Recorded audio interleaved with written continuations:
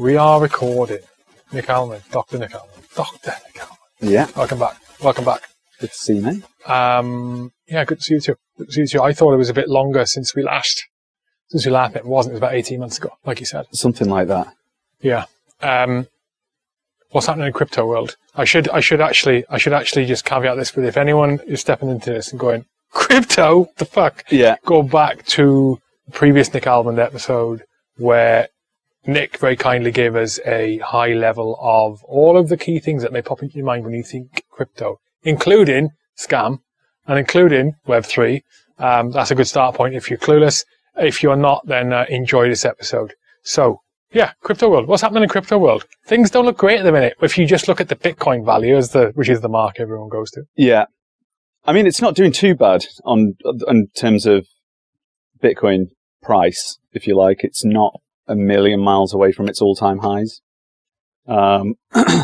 It's kind of, I think we're about 50-something K at the moment. We've mostly been going sideways for quite a long time.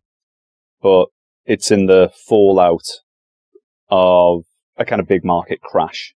So I think the last time we spoke, it was all kind of going pretty swimmingly.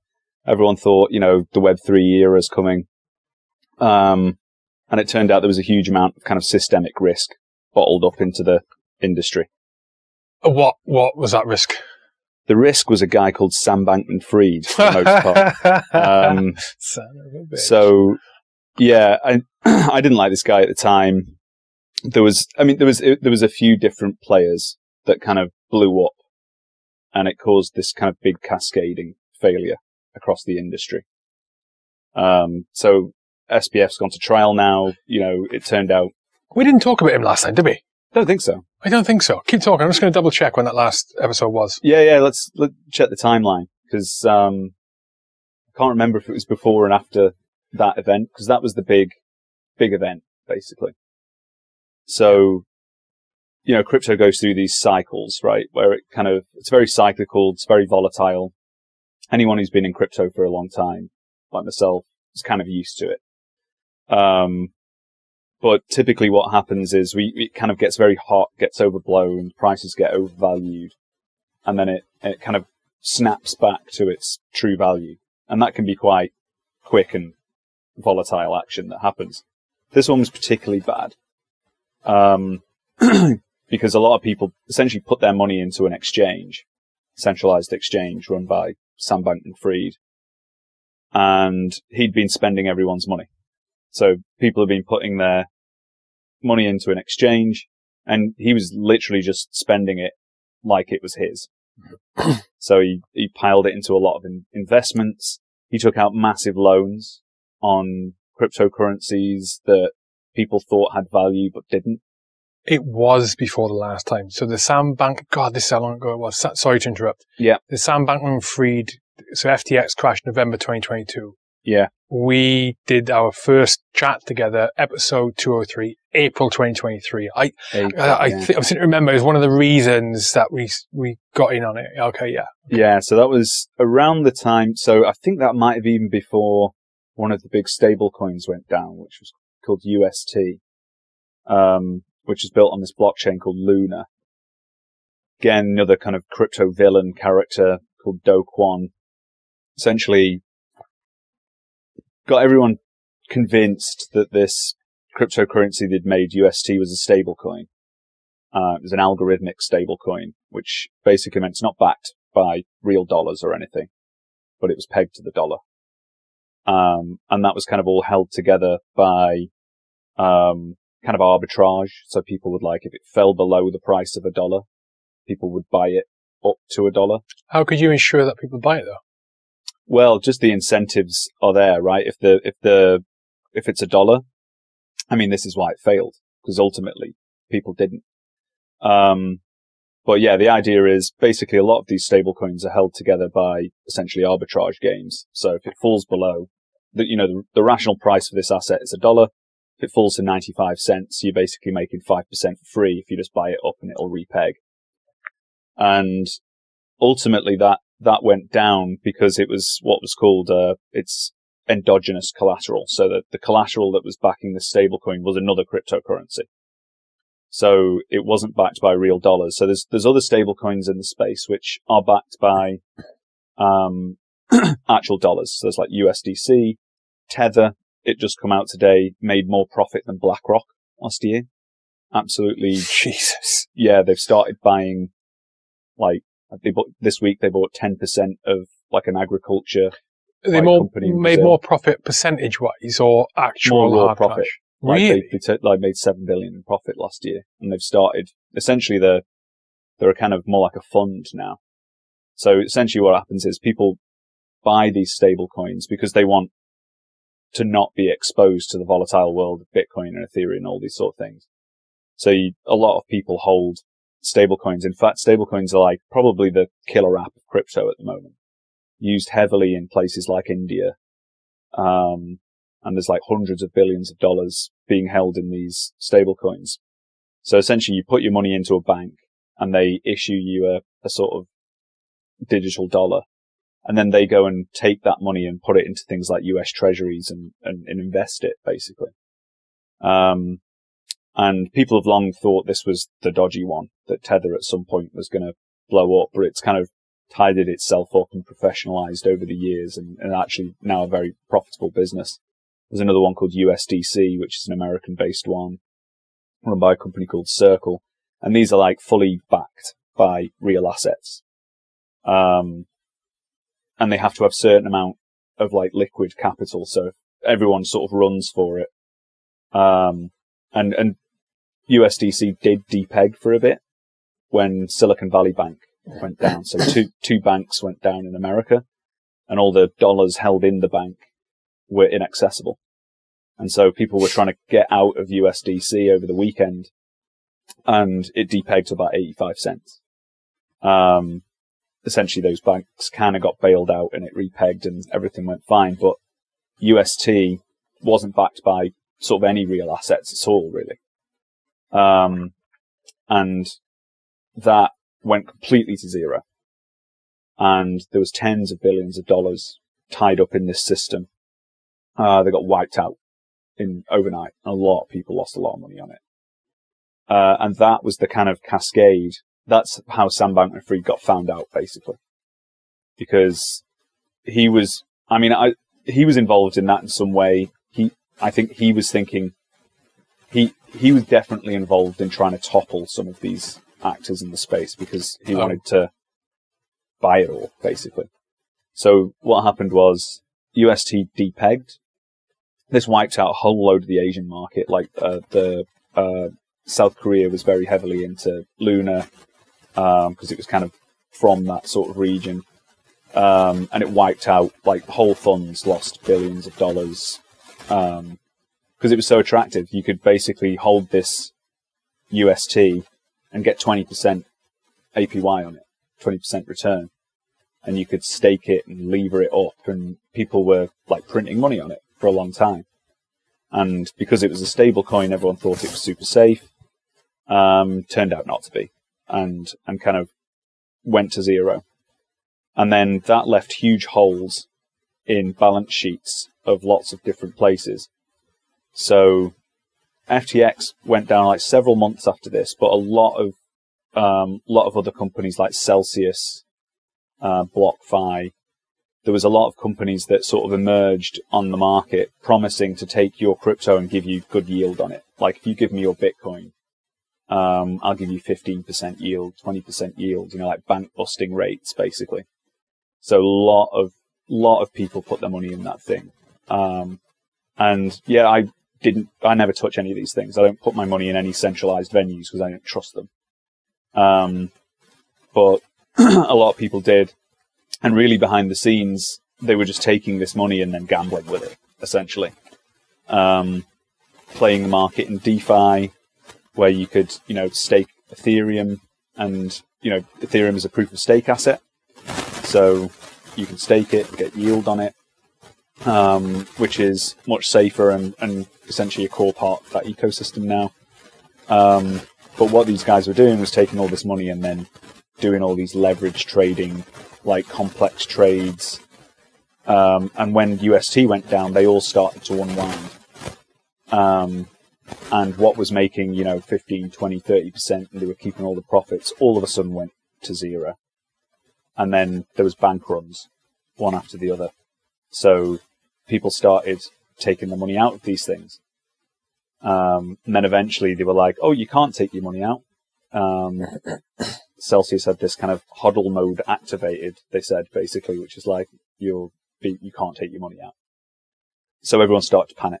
And that's when everyone started to take their money out of these centralized venues. And SBF in particular, he knew at this point that he had a hole in his balance sheet.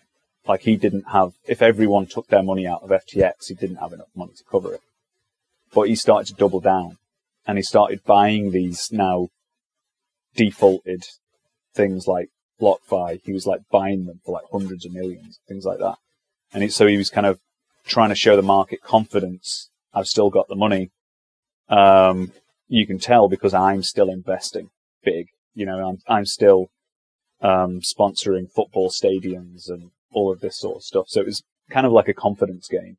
But in reality, he had $10 billion missing inside this thing. And then things started to cascade, prices were going down. And then at some point, the balance sheet for FTX came out. And a lot of their assets were loans that they'd taken out on cryptocurrencies that weren't worth basically anything. Like, he'd managed to get billions of dollars of loans on these cryptocurrencies that actually weren't very liquid and weren't worth that much. And then as soon as that balance sheet came out, everyone panicked, took all the money out, and then it all went bump. What about I'm just realizing now, you obviously know a lot more about it now since we last talked, because so much more information has become available. What about on that 10 billion that was missing, the allegation that he was basically funneling that into for his own means and projects and personal use outside of what was this implied intent for that money. So he was backdooring it out. Yeah, he was like, this basically all came out in a court of law. He was definitely doing this. So there was money being taken out of the exchange, and he was buying like mansions in the Bahamas, and actually it all came out, and there was this kind of like rat's nest of shell companies that he built, like 150 of these like circular shell companies. It was like, actually it wasn't really crypto, any of this stuff. It was basically traditional finance. This is one of the things I explain to people who either, in conversation have a real scathing view of crypto, inverted commas. Yeah. And will reference things like this. Yes. I point out, what is happening is, this is a layer over the technology. Yeah. And it's a layer over the technology in exactly the same way as banks are a layer over fiat cash. Yes. It's like people are not being as the control measures and the control measures not in place and the regulations not in place in order to get crypto companies, these middlemen, as a higher quality as what banks are these days. Yes. And there's still a risk with banks. Banks collapse. Yeah. And you get not good individuals running banks and other financial institutions, and things go pear-shaped. Yeah. Just not very often, because it's been around for so much longer. Yeah. This is the mistake. People are being a lot more liberal with their money. Investors and corporations investing into crypto things, and individuals as well. And then they get fucking rugged. Yeah, absolutely. So this is the thing. The centralized venues, I think, should be regulated exactly like traditional venues are. And Sam Bankman-Fried managed to kind of like get away with not regulating like a bank, behaving like a bank, but not regulating like a bank, because it was crypto assets that he was holding.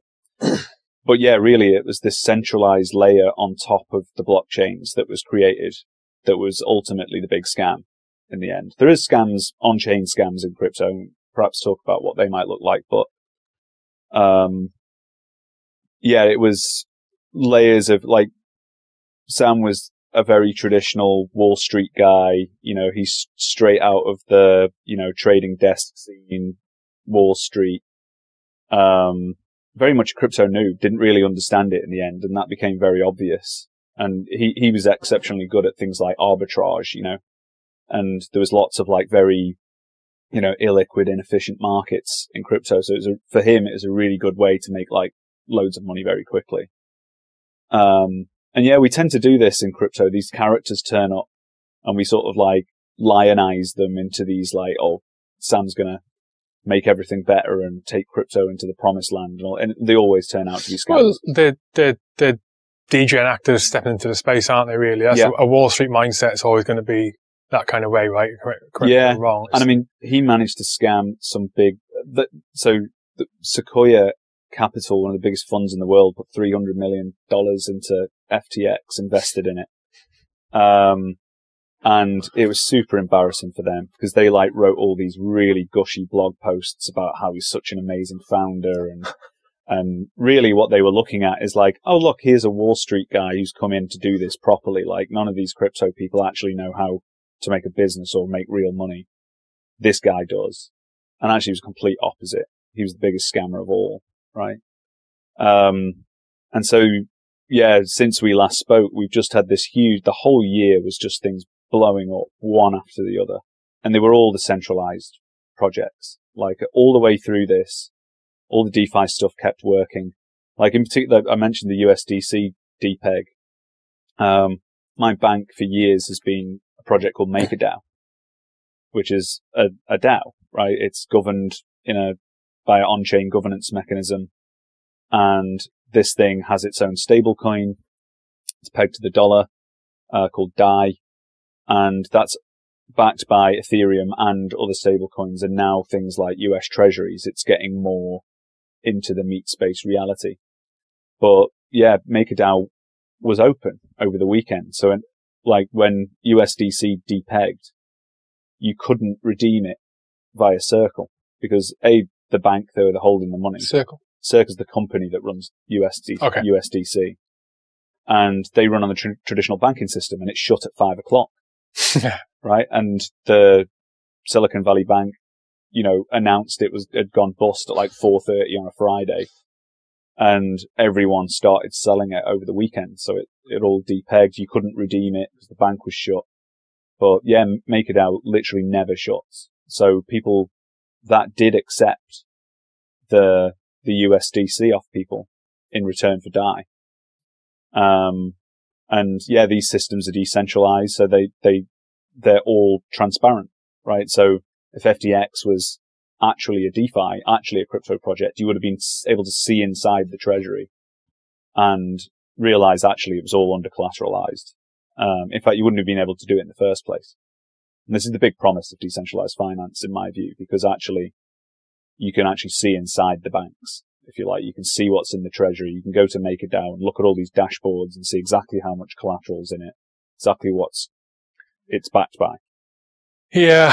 Isn't it crazy to think that the banking system still is on a 9 till 5 half day on a Saturday system right now? It is kind of mad. Wild. And it's kind of mad. You can't really see inside them. And banks make money just like FTX did, which is leveraging up on user deposits and making money on it. And yeah, if people all ran to the door of HSBC all of a sudden decided to take the money out, something like FTX would happen because they don't have the money. You know, it's not, people's money aren't actually in the banks. They're tied up in other assets and they only have X amount that's, you know, withdrawable at any one time. And we don't really know how much they're fractionalized a lot of the time. So there's systems like FTX out there that we just don't know, you know, we don't know which one it is yet. It's a concern, isn't it, when you're talking about problems like that, people problems, human factor. Yeah. And that, you know, Wall Street attitude sort of factor. When you consider that a CBDC in the UK is going to be a reality at some time in the very near future. Yeah. And that, by the very nature of government, is going to have a layer over it. Over that, you know, what is going to be a blockchain technology have a layer, and assuming the design is decent, it's going to have a layer over it of the bureaucracy and people and the political side and civil servant side of government there, either running it well or running it not, and it having a huge impact on people in a positive or negative way. That's a big concern, I think. I'm very concerned about CBDCs because I know what you can do with blockchain technology, and it opens the door to ways of handling money and programming money and adding permissions to money in ways that, you know, you can't do with cash, right? And actually, it could be a very centralizing force, because essentially what you're doing is doing business directly with the central bank. In fact, will. You know, crypto, we all talked about like toppling the banks. It's actually CBDCs that'll topple the banks. You think? Yeah. Can you explain it to me? Why is that? Because it essentially disintermediates them, right? So banks are actually quite decentralized. You know, there's quite a large amount of, there's a banking market, right? And they're in competition with each other for rates and services and products and all this sort of stuff. And that creates quite a healthy market. And the CBDCs, you're just doing business, you will literally just be depositing your money back into the central bank directly, rather than going through these agents in the middle. And so that's quite a large centralizing force, right? Well, I'm more worried about the privacy elements of it.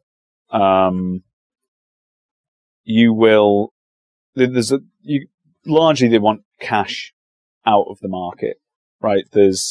When times are getting tough, you know, debt's getting high, costs are spiraling, complexity's going up. You know, we have things like pandemics that like cost loads of money, and we have to like get the money back. So, you know, everything the Labour government doing now, talking about ramping taxes to cover black holes and all these sort of things, right? Cash is a problem because there's an economy that the governments don't see, right? There's the whole load of money flow that you don't know exactly how much money is moving around. People can avoid taxes with it, so they want it gone, right? And CBDCs are part of this, you know, movement away from that, because once you can see all the money flow, then you can do more granular monetary policy. So you can do more fine-grained rate hikes, and you can see the monetary velocity in the system, so you can know if there's inflation emerging sooner, and you get all these superpowers that you haven't had before. And it really empowers central banks to be able to do fine-grained monetary policy and all this sort of stuff. So really getting rid of cash. I mean, and I don't use cash that much these days. You know, I'm pretty much all in Apple Pay. But when it comes to CBDCs, if I wanted to send you so much as £50, I would have to say why I'm sending it to you. Like, I can't give you a £50 note anymore. I would say, oh, I'm sending this money to Hugh, and this is why, right? And they get very fine-grained data on all the financial transactions, and that data is incredibly valuable, and they won't not be able to use it, right? They'll say, well, we've got to use it because we'll be able to catch criminals with it. You know, we'll be able to spot where all the drug dealers are, and we'll be able to spot, you know, it's unethical for us not to.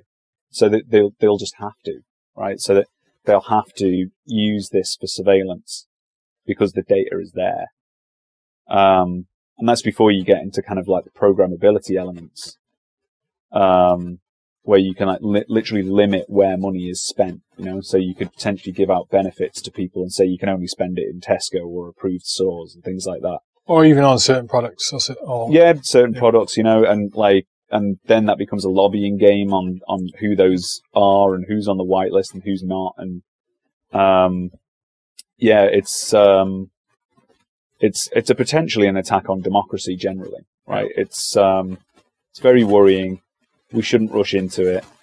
Anyone who does launch them over the next few years will probably end up unwinding them, because technologically we can't really do them. They're just very centralized. They're not even blockchains, right? They're just centrally controlled databases. Can you pause there? I need to change this battery. And back on. Excuse me, guys. I press record at the book.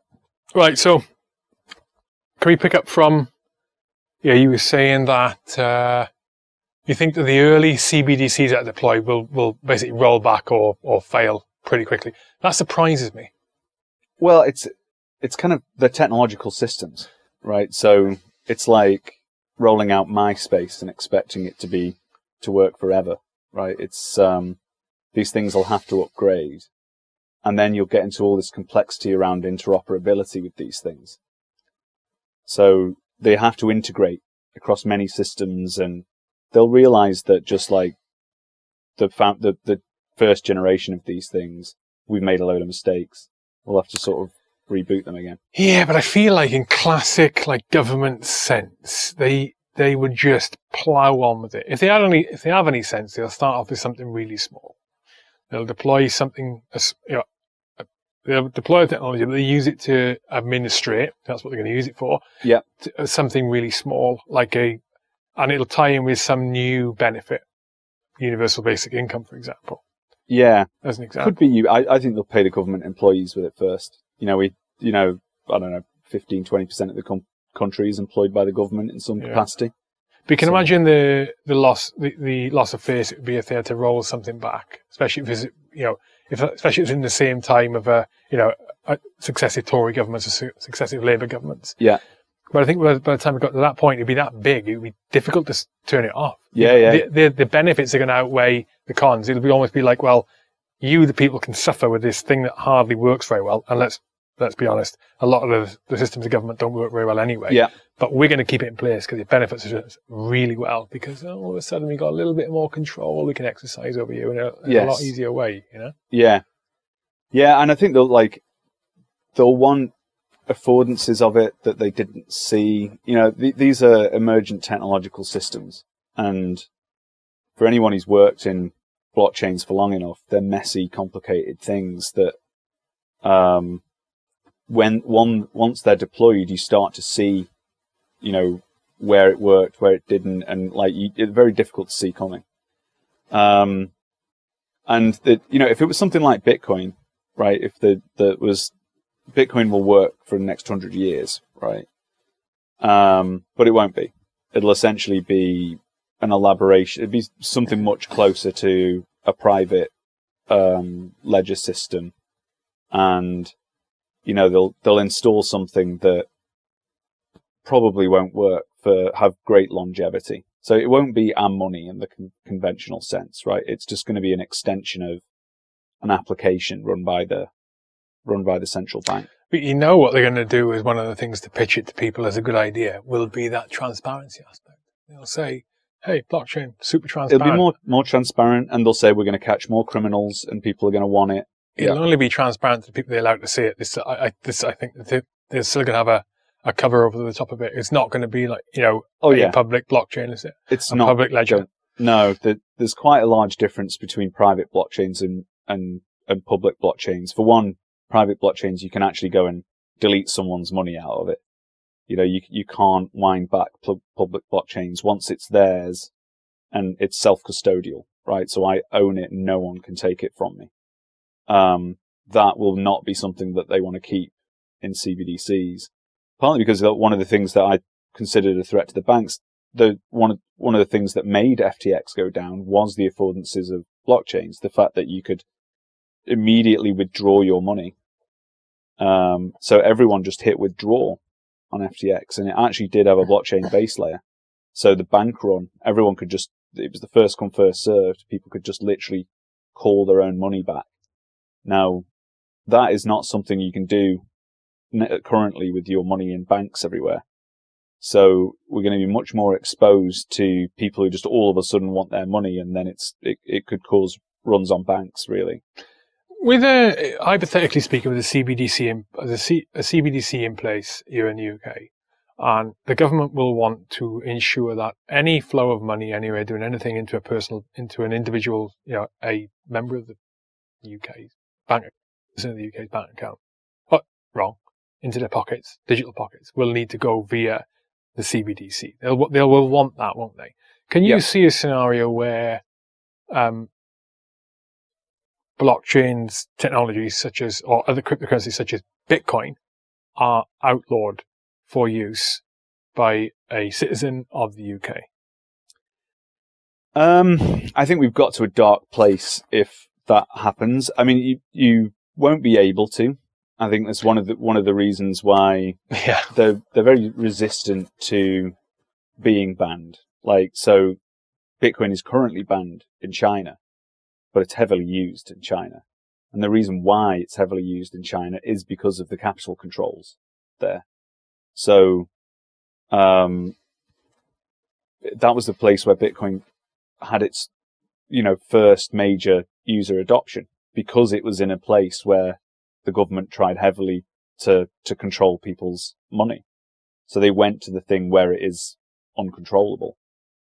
So they can make it far more difficult, right? So the exchanges, you could shut all them down and just say, and to a certain extent, we're starting to see a little bit of this in order to actually go and buy Bitcoin on a UK exchange now.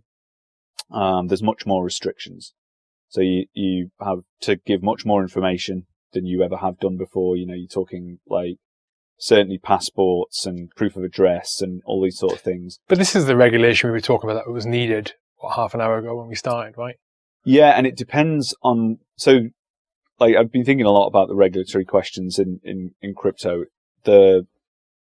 The systems themselves are permissionless and kind of resistant to permissions, which is what regulations are about. So if you do this directly on a blockchain, then, no one can stop us sending money to each other on the Ethereum network, for example. Quite literally impossible. But putting fiat money in, it's where the old world meets the new, is where, there actually does need to be safeguards, right? So a lot of the new rules are about stopping people like throwing all their money into crypto and it's like investor protection level stuff. So you now have to have a 24-hour cooldown. You can't just go and buy Bitcoin, log in, give your information, buy Bitcoin straight away. You have to wait 24 hours. You have to fill out questionnaires.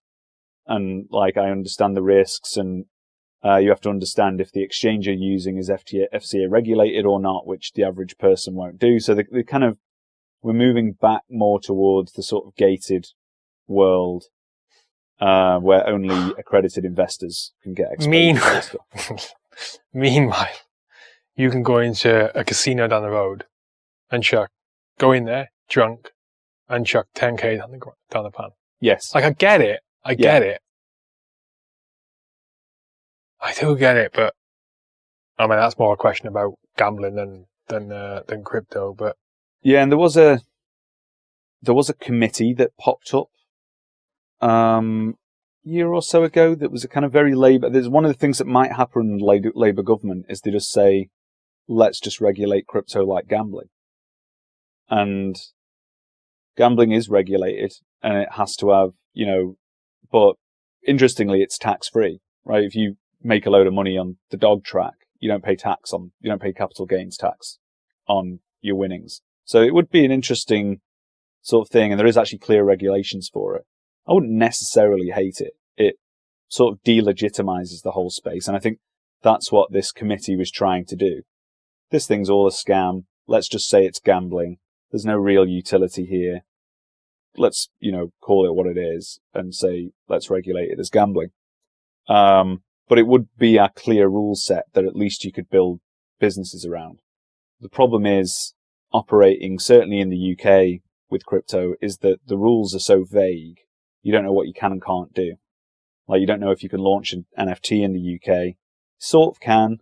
It's outside of the perimeter at the moment, but they have to be like selling art, can't be like you're doing like a crowd sale with it. Can't all be the same. I wanted to ask you about this, yeah. So go on. Yeah, so there's it's just all unclear.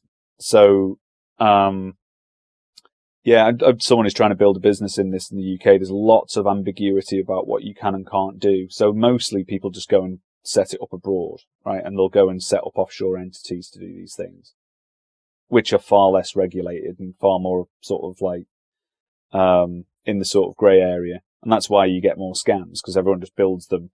It's a huge opportunity for the UK actually to be very progressive on these technologies.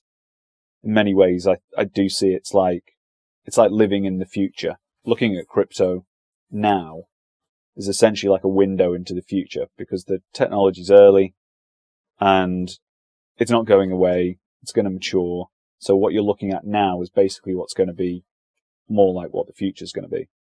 So there's a huge opportunity for places like the UK, like legitimate jurisdictions, to be very progressive and build good rule sets so that people can build businesses out of it. So the question I've got is, so from our previous conversation, I don't think on air, maybe on air, but definitely off air. I'm super keen on trying out DAO, decentralized autonomous organization stuff in well, as you are as well, in like real world applications. And one of those areas I think it could be really useful. One, for transparent reasons, and all the other reasons that I think you think DAOs are a good idea for different things is in the charity space. Yes. As in running and managing charities, right? Yeah. But when it was last year, must have been last year, not long after our conversation, rules changed in the UK, regulations changed in the UK around crypto, and I thought, shit, I would never be able to start up a DAO because it would inevitably mean the issuing of tokens, creation of a token, and issuing of tokens to people. Yeah. Which can imply, probably almost always does imply, some kind of financial risk maybe, of a minimal level. But am I right in saying that? Or is there a way in the UK now to set up a DAO without having to jump through FCA hoops?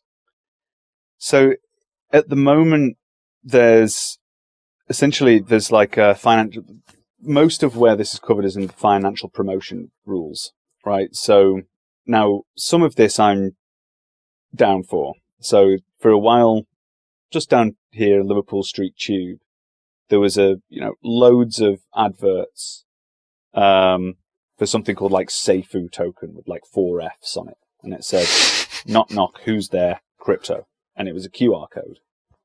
You scan the QR code, you could literally just like throw your money into it, say, I want to put this much money into it. And it was a total Ponzi. It was a total scam. It took me 5 seconds to realize this was a scam. How did you realize?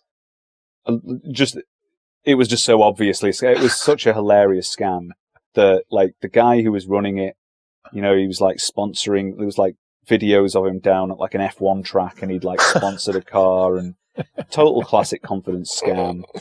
Like I looked at the smart contracts, it was a classic, like I knew the contract he was using. It was a Ponzi. And this was advertised to everyone getting off the tube in London, right? So there clearly needs to be something that stops that, right? Because if that's the entry point for people in crypto and they immediately go and get scammed, and the whole system was designed to make it very easy to put as much money as you've got into this thing. So as a kind of reaction to this, and in many ways I kind of understand the FCA's position on this, like every few years they get loads of calls saying, I've been scammed, do something about it. And they're just fed up of it, right? They're fed up of people just coming in and getting scammed. And, it's like Dorothy from Kent has just lost $5,000 off someone and largely it's people ringing people up, and getting them. It's not even crypto. Crypto's this fancy new thing. It'll make loads of money. Put your money in, and all you're doing is sending your money directly to some scammers. You've never actually had any cryptos. Mm. Most of the people, I get calls all the time saying, Nick, have I been scammed or have I made loads of money? And it turns out they've just sent their money to somebody on the other end of a phone line. It's never touched crypto, right? Yeah. They've just used crypto as the shiny new technology that might make you loads of money, confidence game. So where we're at now in the regulations, these financial promotion laws have come in, which are really onerous and like, so they have this thing where you've got to like pass a questionnaire, 24-hour cool down, which is largely to stop people getting home drunk and, YOLOing their money into some shitcoin or something. And, you now have to get your like tweets approved by the FCA, right? So you have to have these very specific disclaimers. The disclaimers have to be visible. And yeah, it's impossible to comply to. Now, if you literally have to go and send your like tweets to an authority who like goes, yeah, okay, that's got the disclaimers on properly, and then you can talk about whatever you're doing. So that all has compliance costs, right? And that's if it's a token. You could set up a DAO That's now. wild. That though, that is a money spinner. That level of regulation is just a money spinner. I looked into doing it because I thought this is a gravy train, right? And I actually can DD crypto projects, right? So I'm like, I would be in a good position to actually say, no, that's a scam. Like, don't advertise this on the tube, right? But again, the application process is like crazy. You know, only existing players in the game can really get in there. It's not exactly an open system. But what I mean is having to tell people you have to send your marketing communication, every single one you want to do to us for us to check it. Is there another industry that does that to that level? Not that I know of. Now, so it seems a bit unnecessary to me. Well, this is where it's going to. So there's since we've last talked, there's been a few regulatory moves, like particularly the EU have brought in this thing called MiCA, which, you know, as typical of EU fashion, it's 200-page PDF with, you know, like only bureaucratic mumbo jumbo that like no one can really understand this. I'm currently trying to write a MiCA compliant white paper, and it's a nightmare. But a lot of this, the way that they're trying to sort of re-intermediate the market is that in order to do this properly, you have to go and send us all your code. They've just done this with AI as well, and a lot of what I'm working on at the moment is the kind of crossover of crypto and AI. We might talk about AI for a little bit as well. But they want to basically, you send everything to, in the EU, they were called conformity assessment bodies. And the first draft of this bill, I just couldn't believe it. If you searched for the word conformity in it, it was in 470 times or something like that. So the whole document was just about conformity, which is totally antithetical to crypto, right? Anyone can publish a smart contract to a blockchain. Anyone can set these things up. And in fact, this happens every day. So it's not stopping any scams because scammers don't ask for permission, right? So what you get is the barrier to entry for all of these things is going up and up and up. And that's what's troubling me about DAOs at the moment. Even people very into the DAO space are all about like, yeah, you've got to go and use these new emerging DAO frameworks and pay all these lawyers. And it's starting to cost, you know, 50, 100, 250K to set up a DAO to do and that was not the point. The point was that it was closer to throwing a kitty together in the pub, right? You know, it's like let's all chuck 20 quid in the pot and we'll drink until it's gone. That's closer to what a DAO is meant to be in my mind than setting up an offshore Cayman foundation and all this kind of network of stuff and paying boards of, you know, paying directors to sit here, and it has these huge, massive costs. The point was that it was meant to be easier for us to coordinate. It was easier for us to gather our money together, reach decisions, get stuff done.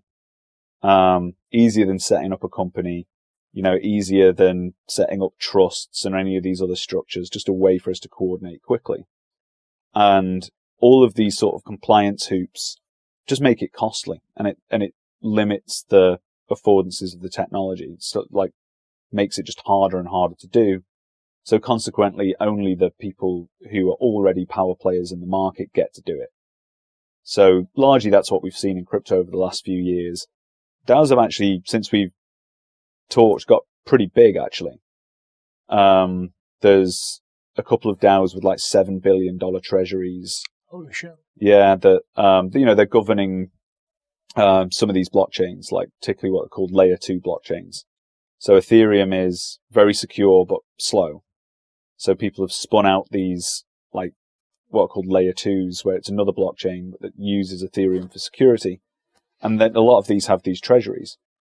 I'm involved in some of them, and it's very open governance, you know, and there's lots of people sort of bidding for access to these treasuries, and it gets given out by vote. And some of them have given out hundreds of millions of dollars in grants to developers of projects.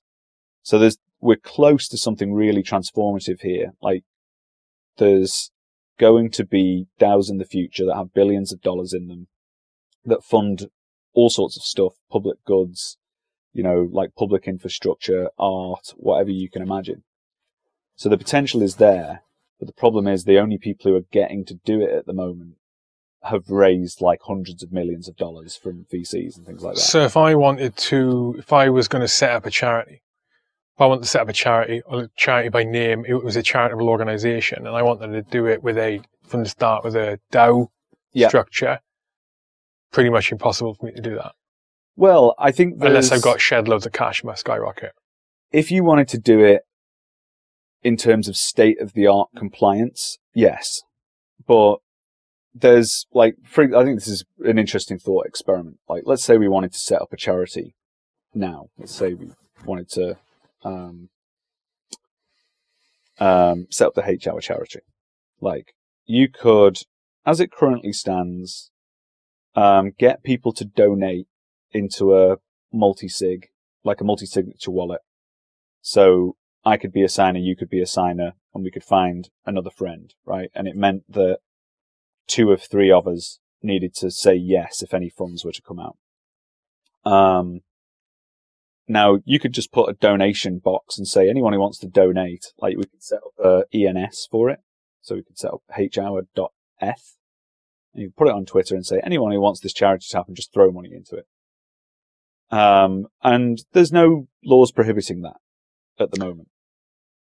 So it's just in fact, it's out of perimeter. It would be, now technically, it gets complicated with things like anti-money laundering laws because, people do, put dodgy money in. That side of it, it's not that side of it I'm really not concerned about. That, and it's not that bit that appeals to me. It is that if I was going to, let's say, that you talk about there's, Billy Basic stuff, right? Yeah. And it's like, well, why can't you just do that now with like an old bank or whatever? Yeah. But so the side of it is, the DAO front is the automation side. Yeah. The automated decision making and validation of work. Yeah. And the consensus agreement on what should and shouldn't be done. Yes. That side. So everyone has the say everyone has the opportunity to interact with the DAO, with the charity, in the way that they've been promised. That cannot be removed from them. Yeah.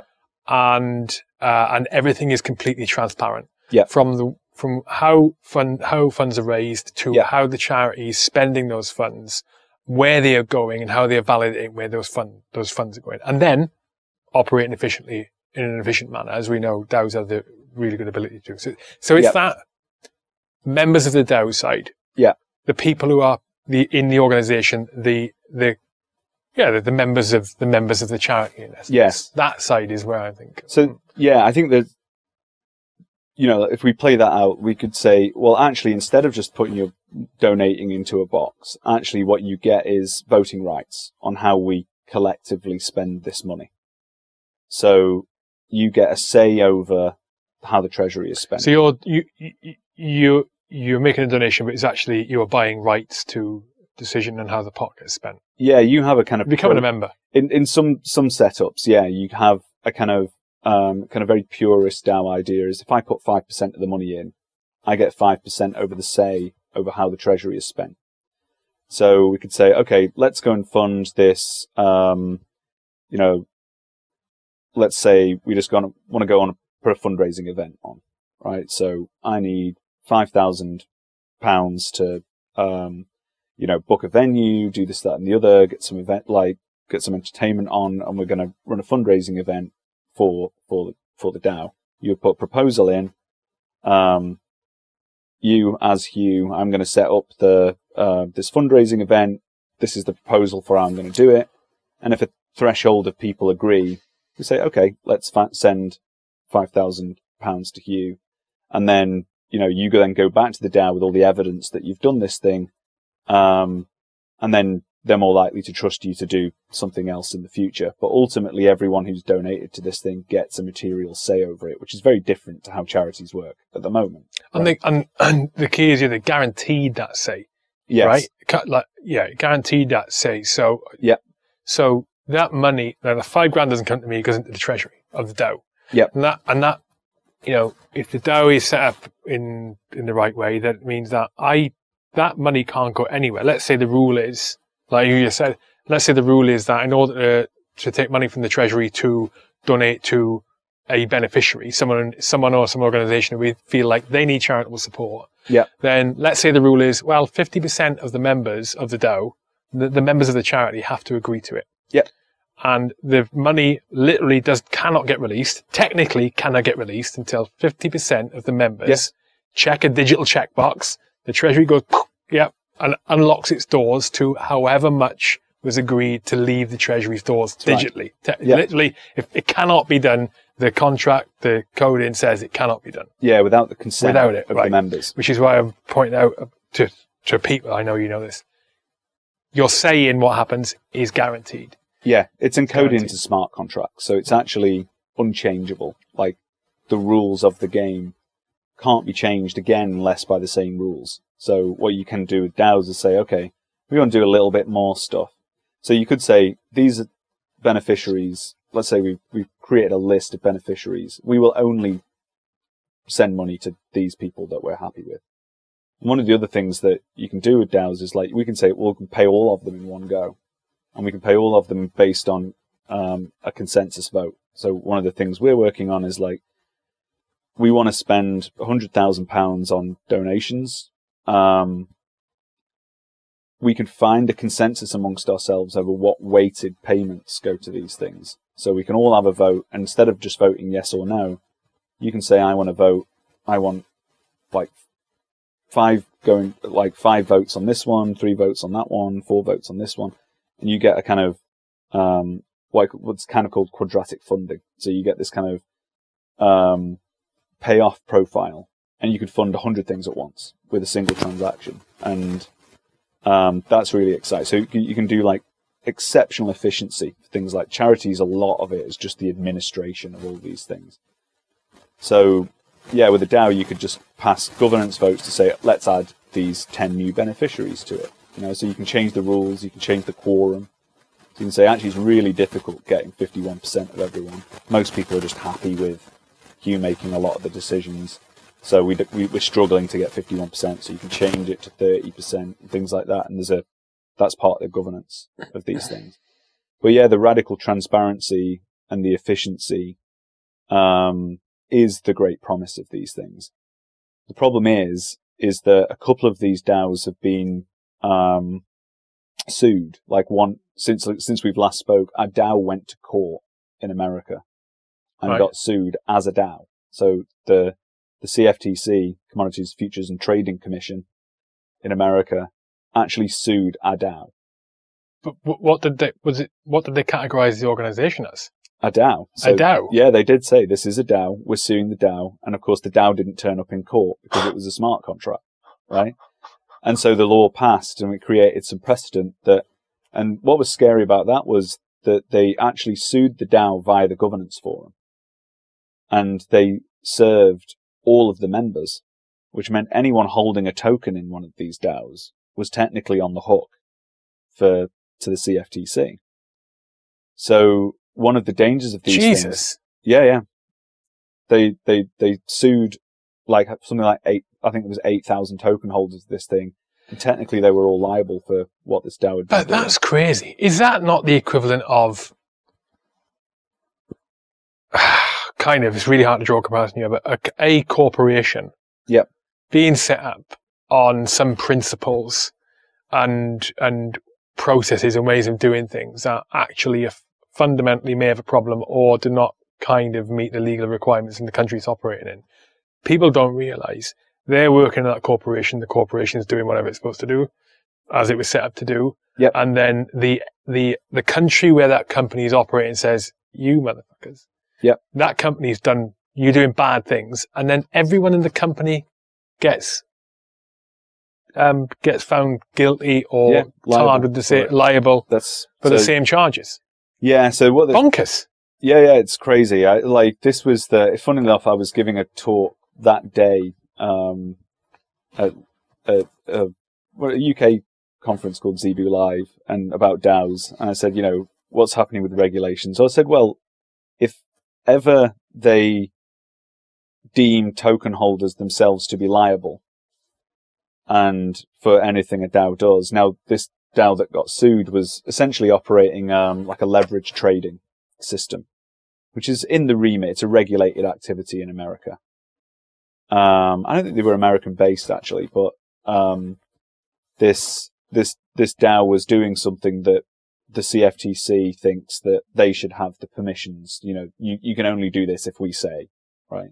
Because it was decentralized, it's a DeFi DAO, it was just doing it anyway without permission. I said, like, if they ever say the token holders are liable for this kind of stuff, then this is as strong a message as you can get that they're trying to stop this from happening. And it happened that day. As in stop DAOs from happening? Yeah. Like, they're trying to suppress this thing from happening. I was reading a sort of book that just come out this week, actually, from a group of lawyers that have all, like, done a chapter each on their various takes on it. And the opening chapter said that it's very likely that DAOs are going to be the most important thing in corporate governance and corporate law this century. So they think it's big. The lawyers think it's big. A lot of the, like, actually in crypto, people don't particularly like them because they're a bit messy and people are largely bearish on them. But that's the other aspect I wanted to bring up with you. But, you know what I do for a living, and I'm sure you see it in areas of what you do for a living. I would love nothing more than to be able to test a small DAO in the corporation I work for to prove that, hey, this is a really efficient way of doing things. Yes.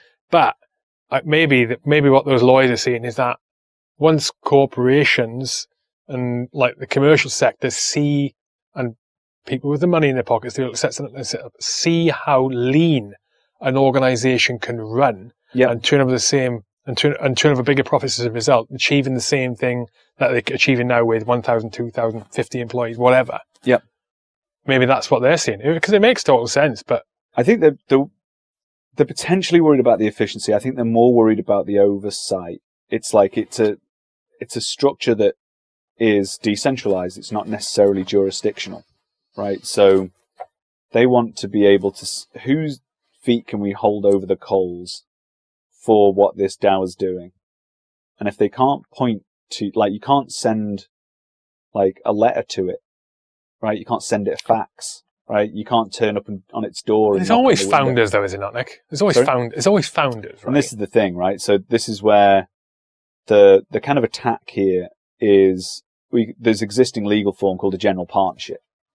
And what they can say is this DAO is a general partnership, which means every member is liable for what the partnership has been doing.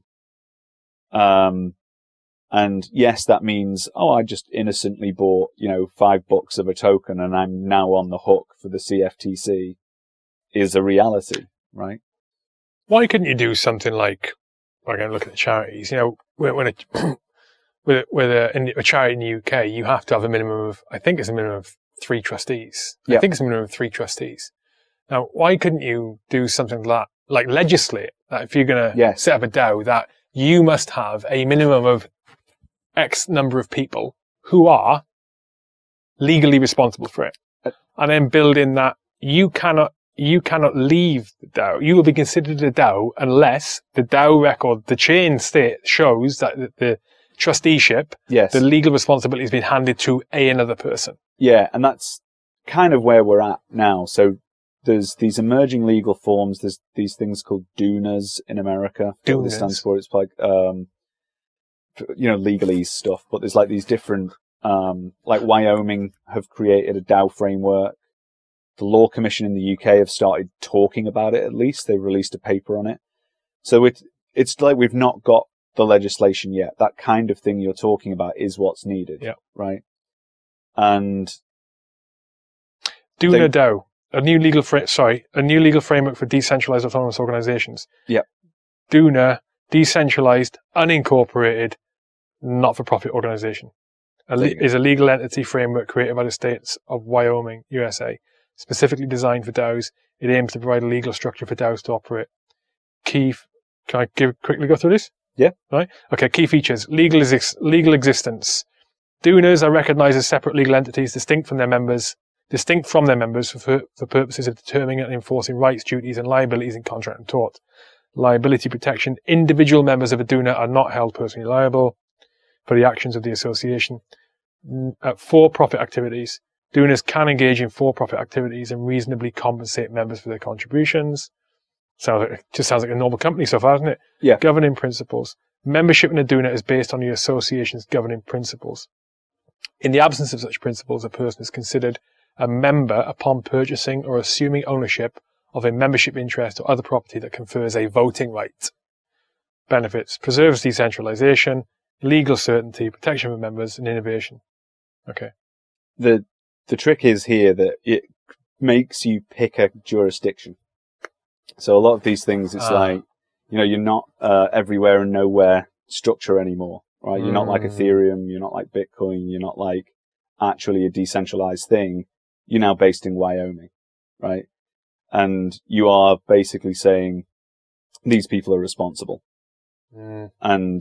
And there's legal overhead to this, and there's administrators, and there's like intermediaries that need to be named, and it's in tension with the kind of original idea of a DAO, essentially, which is just like a group of anonymous random internet friends can throw money into a pot and do something online together. So we're like rubbing up against the argument. real world tension. The argument is that shouldn't be a problem if you're going out there with positive intent or honest intent. Yes. No, well, yeah, and someone put your name on the paper. Well, again, apart from the cost, right? There's a real cost of coordinate.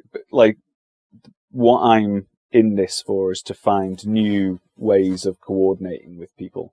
And we'll talk a little bit in a minute of how you might be able to do this in this organization. And like, I'm working on a project called London Voice, which is, as soon as you take away the financial component to it, it gets a lot easier, right? So you can get a lot of the affordances out of the coordination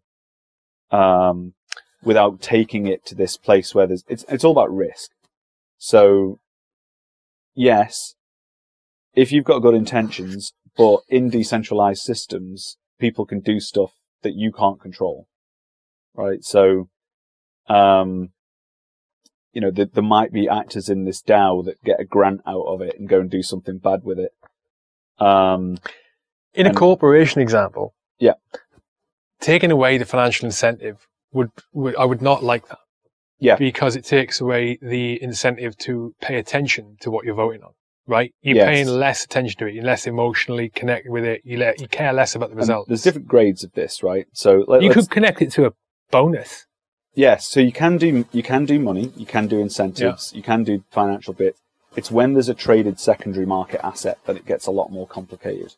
Explain that to me. So if we launch a token. Yeah. So if we launch big way, like publicly launch a token. Yeah. So if we forget all the rules and regulations and complexities around, people saying if this is okay or not, the real dream for this was we set up a decentralized system. Group of people all say we want to set up, let's say London DAO, right? We want to set up London DAO. Group of Londoners get together, and we don't have any money right yet. We're just a group of people who are coordinating around this idea. We can decide what rules we're going to apply. No money's in the pot yet. But one of the things you could do is launch a cryptocurrency. You can launch London Coin, right? Now, if I can sell a bunch of that, so we've built all the tools to do this, actually, right? So you can mint London Coin, and it's all in the DAO, 100% of it. Well, let's say we sell 20% of it to the global market. And we could give it any utility we wanted to, right? If you hold 1,000 London Coins, when you're in London, you can come to the London DAO parties or whatever. Could be anything, right? Or we can use it as a local currency. If you spend London Coin in the bar, you get 15% off your beer. That kind of stuff. So if I sell 20% of this and we auction it, right? So we don't know what the value is. Could be, a millionth of a pence. Could be $1 each. We just don't know. Don't know what the market wants for it yet. So you can auction it. in these sort of ways where you just discover the price of it, what the market is willing to pay for it. And then that goes in, that creates liquidity for a decentralized exchange. So now you can buy and sell it with Ethereum or dollars or whatever forevermore, basically. It's now got a market. So we've bootstrapped a market when normally you would have had to go into like the London Stock Exchange or something like that to have a tradable 24/7 liquid market, or not even a 24/7 one. To get a liquid market on an asset, you'd need to go to one of these centralized venues. Now we can do it without. But now London DAO has 80% of this token in its treasury, and it could be worth $100 million, right? You know, the current market cap is 20 million. So the remainder in the DAO is like, equally could be worth 1,000. Yeah, could be worth anything, yeah, right? Yeah. But nevertheless, we've bootstrapped some money that in theory we could spend. So we've bootstrapped an economic system out of nowhere, and we've done that with a cryptocurrency. That's the regulatory tricky bit. I do want to do this, by the way. I like actually looking into London DAO.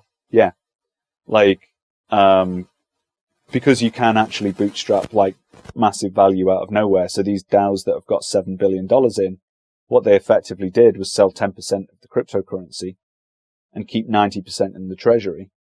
And now they've got a $7 billion treasury because the value of this in the market is X and Y, right? And the goal is managing, can you sell this into the market, realize, you know, without crashing the price, and that's the governance game.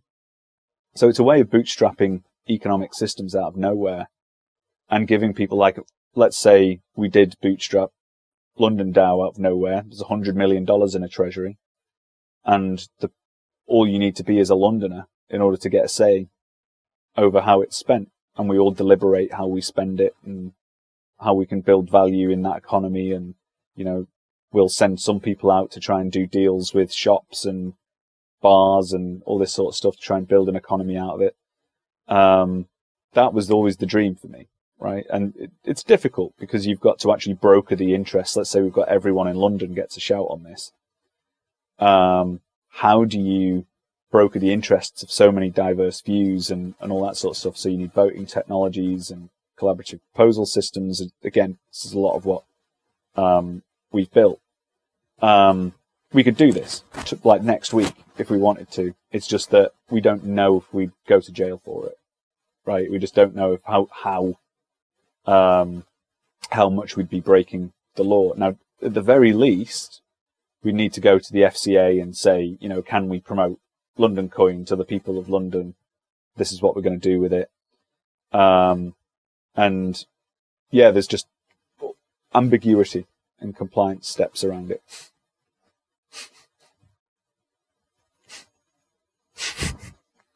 One second, I'm going to ask the gentleman next door to stop moving. In fact, No, so I can barely hear it. Hear it. I'm deaf as opposed. If you say you can't hear it, we'll carry on. I'm probably more deaf than you. Nice to watch him. We're looking at cameras here in the studio. Yeah, someone next door hovering. Excellent. Sorry. So yeah, so what we've started with is why didn't you just ask? Why didn't you ask the FCA? It just costs so much money. Just to ask, just to get advice. Yeah, well, to do it properly, you need to pay lawyers and all this. We're going to, right? So for one, you need the sort of like exact entry point and like the plan. We're starting with a far less risky plan. Well, we're starting with a plan that is purely about the reaching consensus bit. So we're going to set up a DAO called London Voice. We're not even going to call it a DAO, right? It's just I can give you a pass to come in. We're going to run like citizens' assemblies, gather people of London into a room, and if you come to one of our meetings, we onboard you into the DAO, and you get a voting pass, and you talk to an AI agent about the issues that you care about, right? And we all talk together, have a round table about things that we care about in London. We can record the voices in the room, and it all gets captured with AI, and it generates a vote. What issues do you care about? And it's a list of tags, and people vote on it. And we create an AI agent, London Voice, that's like a digital representative of the people. And that's what I think is the unlock for DAOs, because this agent will help us make decisions across many thousands of people. But on the legal side, is the issue that, so in the scenario you're talking about London DAO, is the issue that you, in order to generate interest in the DAO, you would have to indicate a potential financial return for people who want to join it? Because it'll cost to join, right? Yeah, I mean, that's the issue, is that, there's people sell cryptocurrency, says you're going to guarantee to make 1,000% on this quickly. And that happens a lot, happens all the time. And they're all scams, right? So what they're trying to do is to stop people, mis-selling a volatile asset as a guaranteed win, which again makes total sense. So what they've done is just like rather clumsily moved crypto into the existing financial regulations, like I'm selling a mortgage product or something like that. But in reality, there's like, at one point recently, there was 30,000 new coins in a day. Right? So these aren't mortgage products. They're meme coins mostly, right? They're just like, it's a coin, do you want it? And people actually collect these things and they perceive value in these things that is completely different to When you're saying coin, you mean token, right? Yeah. Okay. It's like a meme coin is basically... Oh, a meme coin. Yeah, sorry, a meme coin. Yeah. But they are token, just tokens. They're basically, it's... it used to be quite tricky to make these things, but people have created apps where you can literally just print them out. Like, anyone can make one. Like, there's an app. The most profitable For fuck's app... sake, don't say the app on you. Go on, you can... Do you know which one I'm talking about? No, go on. There's an app called Pump.fun. Let me write that down. Pump.fun. Pump.fun. Yeah. Don't buy any tokens on this thing. Do not. Okay. Right? But you can look at it. It's like Pump.fun. And it's like a mixture of like 4chan and crypto. And it's just like, the scummiest message board on the internet. And it's just people making like, they'll just say it's like Burger Coin or something like that. Yeah. Or a picture of, and you can see people buying these things. And they encourage you to just make your own cryptocurrency on this thing. Pump.fun. Yeah. How it works is I'm looking at the website, it's got a pop-up. Yeah. And the UI is not that great, it's just flicking around. Yeah. Right. Pump prevents rugs by making sure that all created tokens are safe. I knew you were going to laugh at that. They're not safe. Each coin on Pump is a fair launch with no pre-sale and no team allocation. Step 1, pick a coin that you like. Step 2, buy the coin on the bonding curve. Step 3, sell at any time to lock in your profits or losses. Step 4, when enough people buy on the bonding curve, it reaches a market cap of $69,000. Step 5, $12,000 of liquidity is then deposited in radium and burned. And then click I'm ready to pump. I'm ready to pump. For God's sake. Yeah. Okay. This is... Why is it not safe, Nick? Why is it not safe? Yeah. It just told me it's safe. It must be safe. Yeah, they're very much not safe, right? It's gambling. It's basically, so how this thing works is, you come to this, I'm going to make like Hugh coin, right? And you put a picture of your face up. You got one buyer. And, essentially people buy it on what's called a bonding curve. It mentioned a bonding curve then. So let's say it starts at like $1,000,000 of a dollar, something like that, right? It's $1,000,000 of a dollar.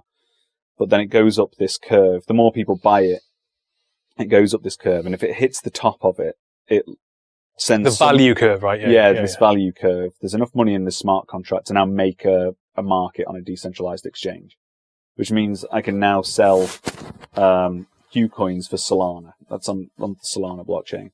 And there's now a liquid market for these things. You can trade it up and down, all this sort of stuff. And most of these things last like hours. Like most of them never make it out of this curve. And there's a whole game at play where if you know what you're doing, you can like convince people to, so if I buy it here when it's like $0.01 of a penny and then convince a bunch of people to buy it up here, I can then just sell it onto them. And I've made loads of money and I've just so it is a rug, like a rug pull. You can just take money off people. And that's largely how most of these things work, right? Some of them make it for a few days, but that app has made $100 million this year. People who launched that app made $100 million off it. It's also fun to do, right? I mean, it is kind of fun. Hey, I made my own coin. Yeah. Well, exactly. And like, you can literally, I told some guy. So you can make that's making a meme coin on there. That's what that is. Yeah. Create your own meme coin. I told some guy in the pub about this, like, earlier in the year, and by the time I'd come back from the toilet, he'd launched one. Just like, oh yeah, I've done it. And so in one sense, it's got like super trivial to launch these things, right? But if actually you want to do one technically legally, you've got to go and spend $500,000 on lawyers, right?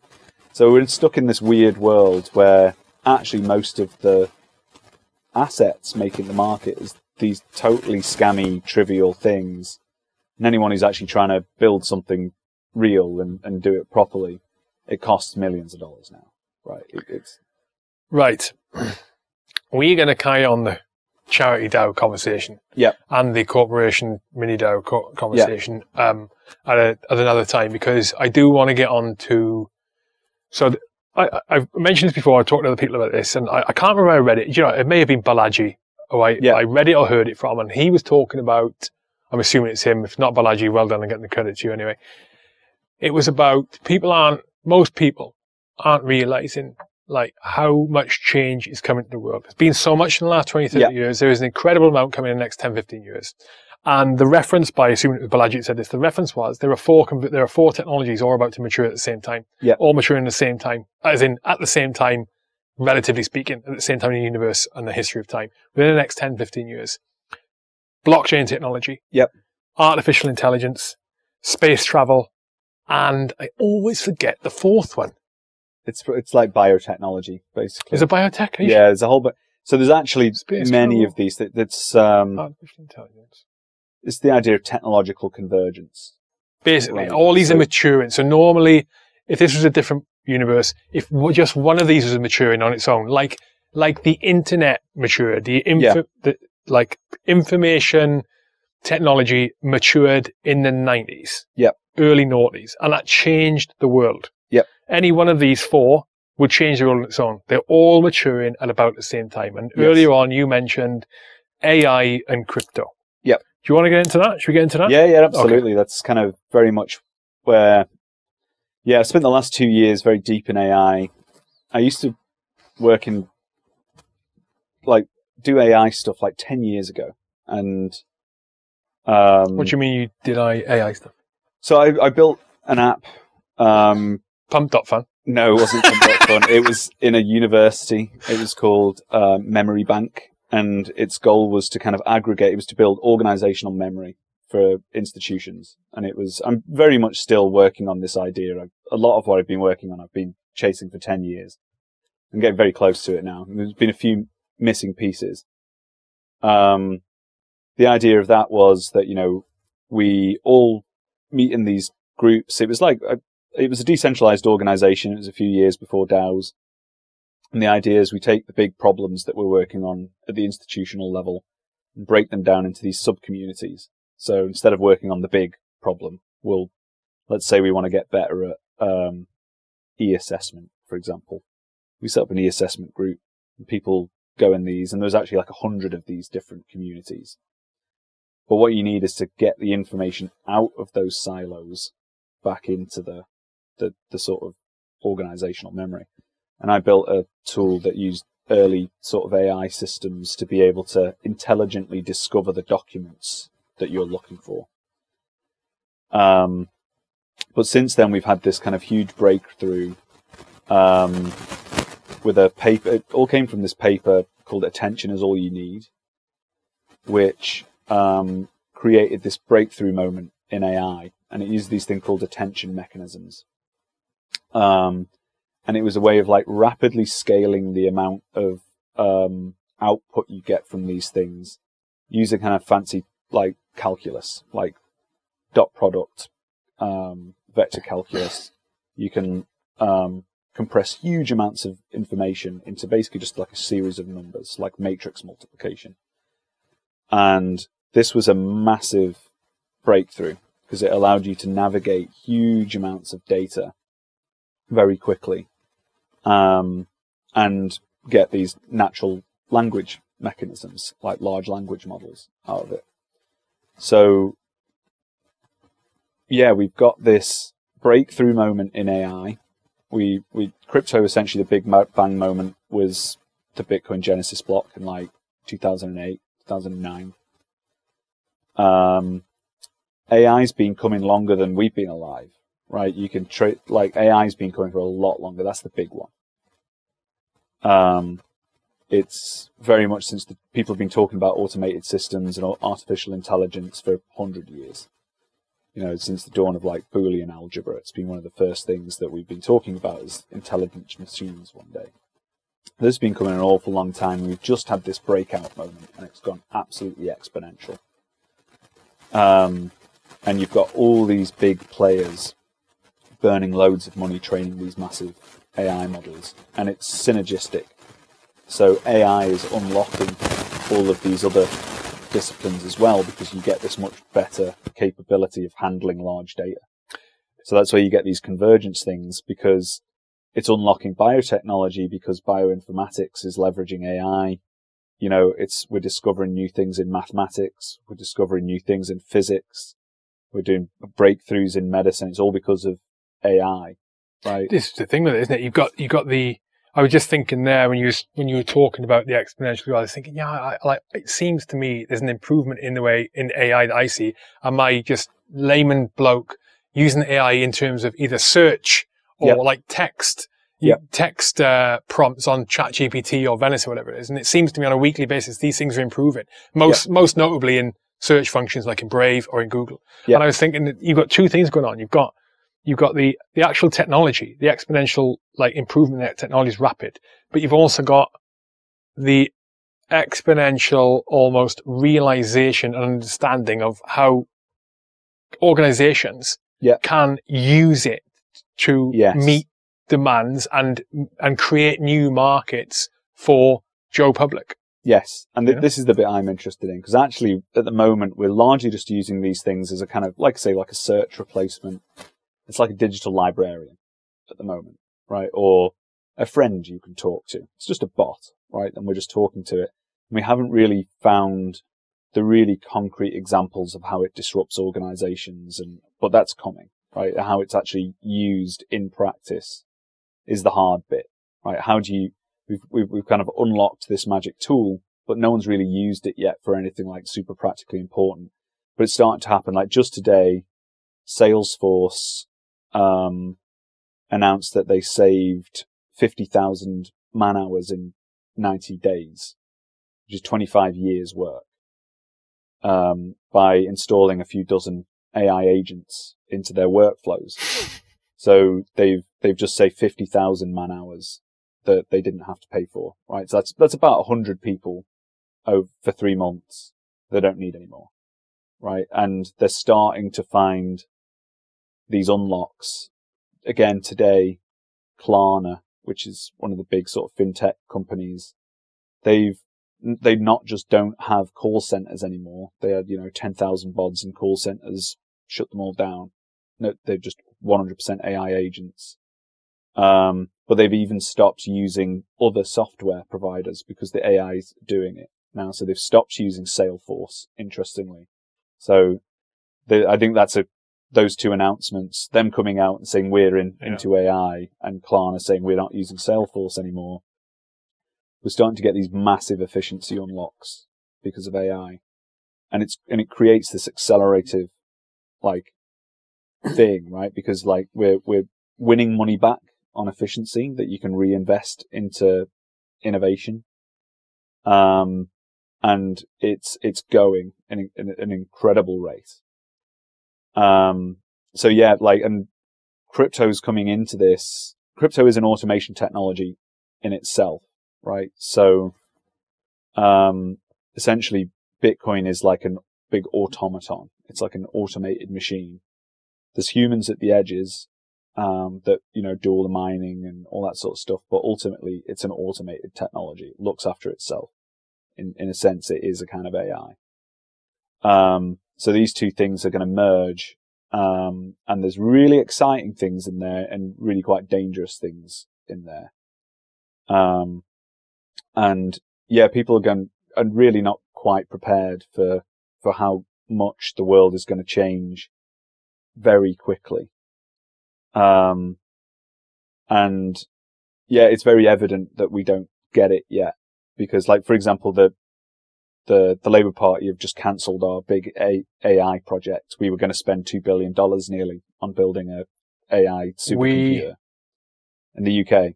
Oh, the UK were going to do it. Right? Yeah, we were going to build a big AI supercluster in, I think it was Edinburgh, and we just pulled it. Why? Saving money, right? It's like it's incredibly short-sighted. With, like, this moment in time. It's like the start of the race, right? It's like the gun's gone off, and you've got people like Sam Altman running. He's out in front.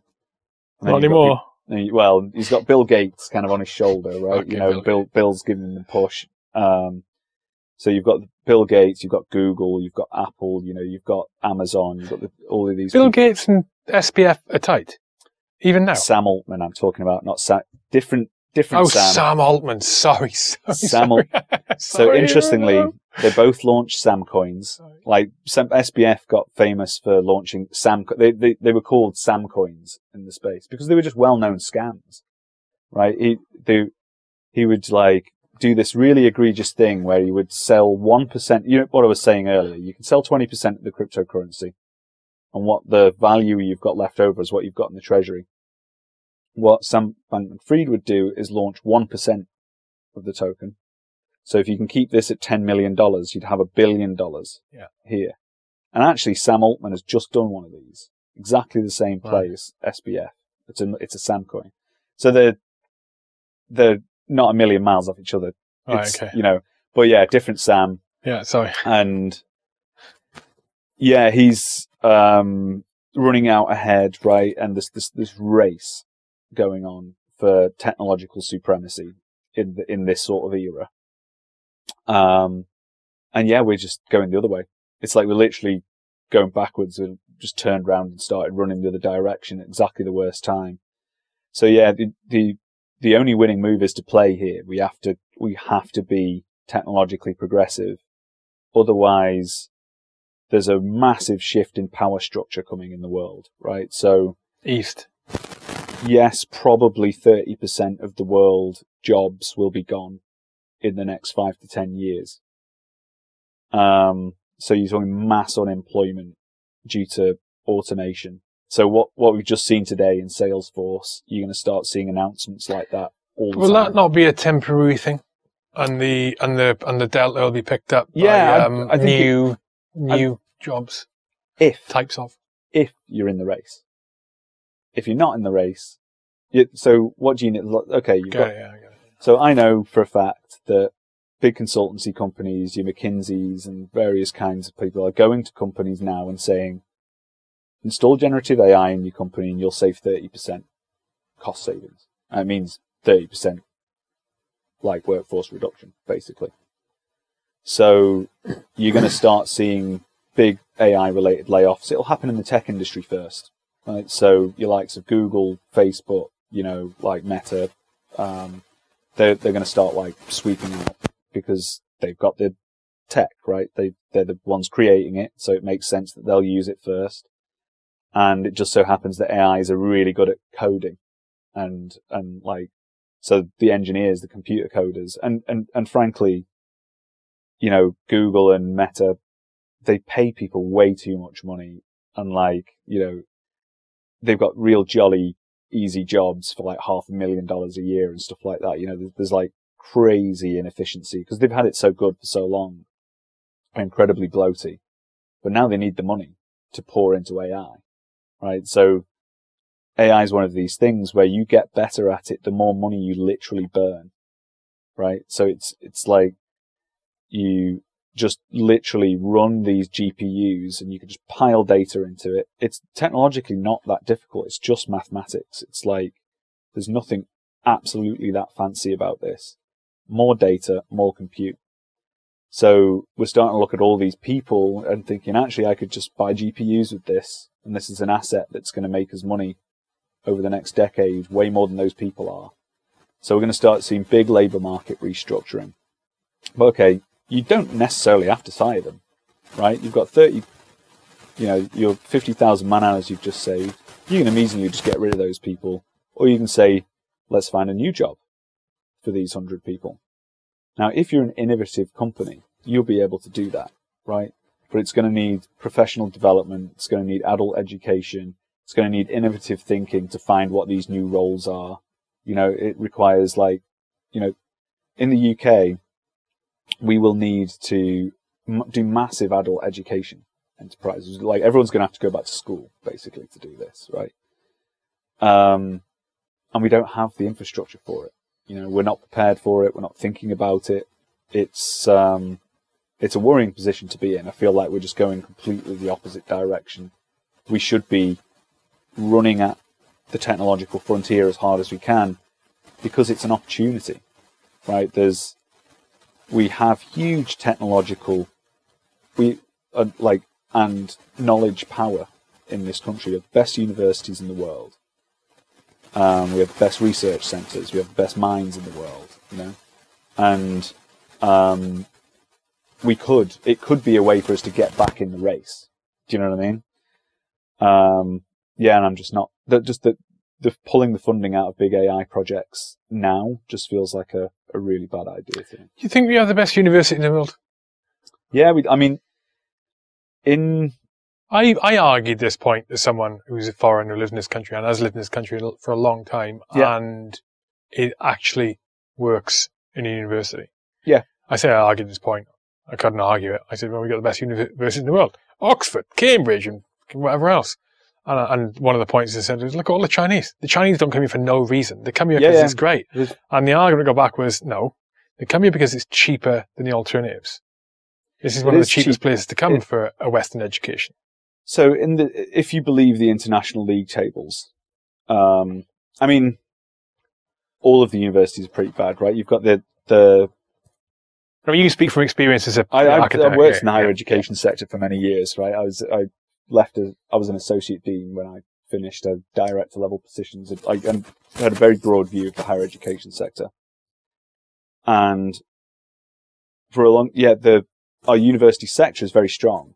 Our research quality and output is high. Our influence on the international stage in sort of research in the top journals, we punch above our weight, actually. But we have a very robust higher education sector. I think we've got like 280 institutions. A bunch of the top ones are in the top league tables. We do compete with Harvard, and the Oxford universities do compete with Harvard and Yale. And Harvard is essentially basically more like a hedge fund than a university now. They've got $800 billion assets under management or something like that. So compared to the amount of money we've got, the quality of education is very high. We've had when I was teaching, we used to have split part American students come over, and they were a year below. I'd bringing them in as second year students, and they were first year students. So the educational quality is high. We have a huge amount of potential, but the problem is that we produce about 2,000 physicists a year. I'm a physicist by background. And one of my crusades for a while was we need more physicists, right? So this is how we get, this is how we get in the space race. It's how we get into AI. It's how we compete in the world. We need more engineers, more mathematicians, more physicists, more STEM graduates. And we produce about 10,000 a year. But it's really tragic. The people, a lot of my physics mates, are in really bad jobs. They're underpaid.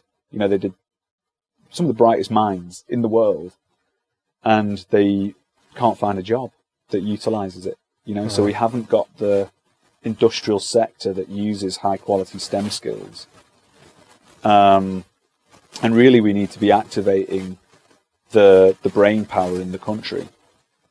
now, right? We need to be like really upping our throughput of like really high quality graduates, and then finding exceptionally well paid jobs for them to go into afterwards. That's the only way we compete with, like, the average salary for an AI researcher at OpenAI is $500,000 a year.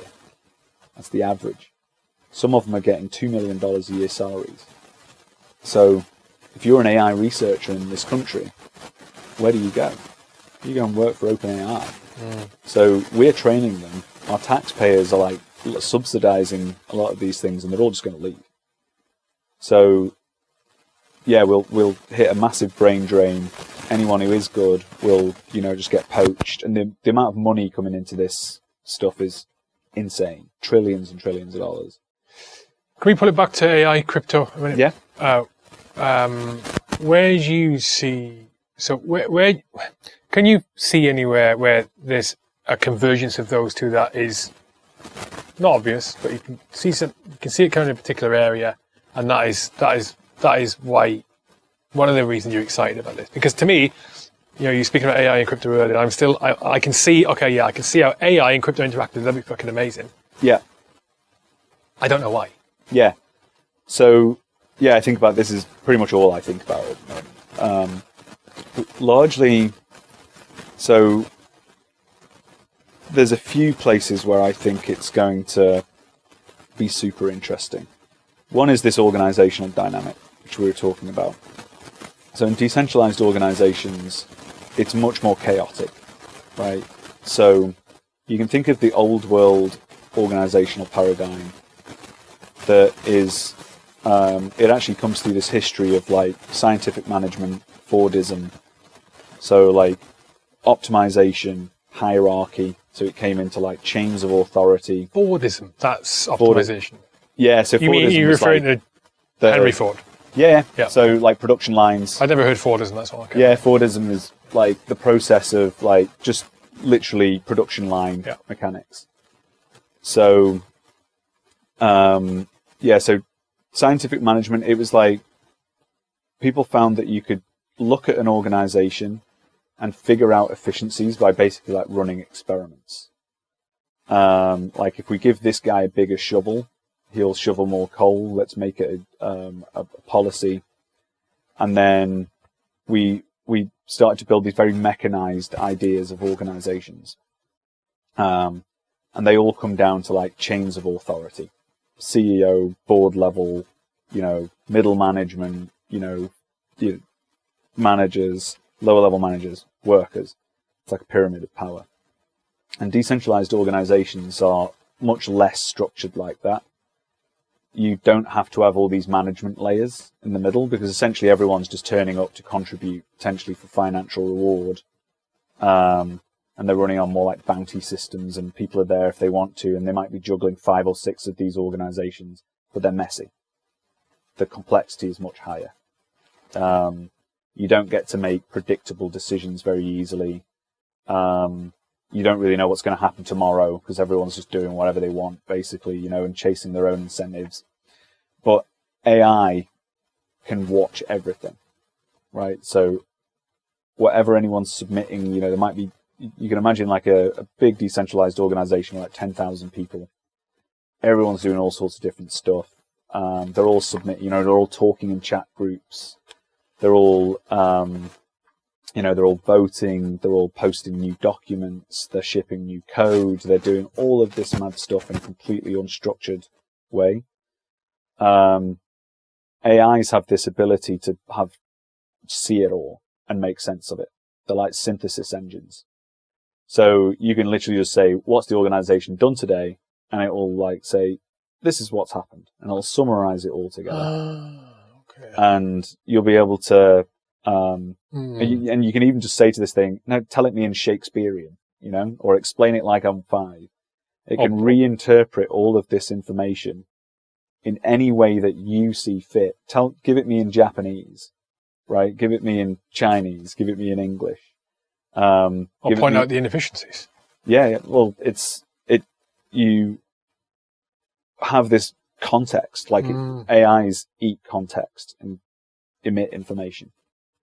So it can have like huge contextual awareness of the very messiest organizations and can give you ideas of where to go next, right?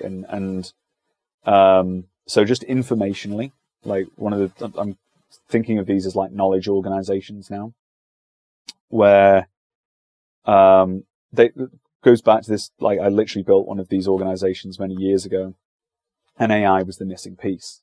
Because what you have is all these different groups doing all these different things, but integrating it back into the whole organization, very, very difficult. But AI can do it because it has this amazing ability to see everything and synthesize it in a way that you want. So you just say, tell me what Bob's been doing for the last week or whatever. And whatever Bob has put in, it'll come out, you know? And so organizationally, AI will be an absolute revelation. It will completely change, and it will make DAOs work, right? And I actually think it'll be the thing that steps DAOs above centralized organizations, because they don't really scale that well, and they're not very agile.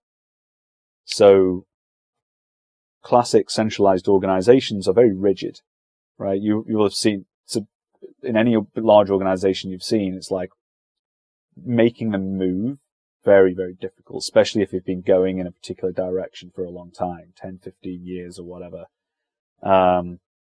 And they lose their agility as a trade-off for being very good at something specific.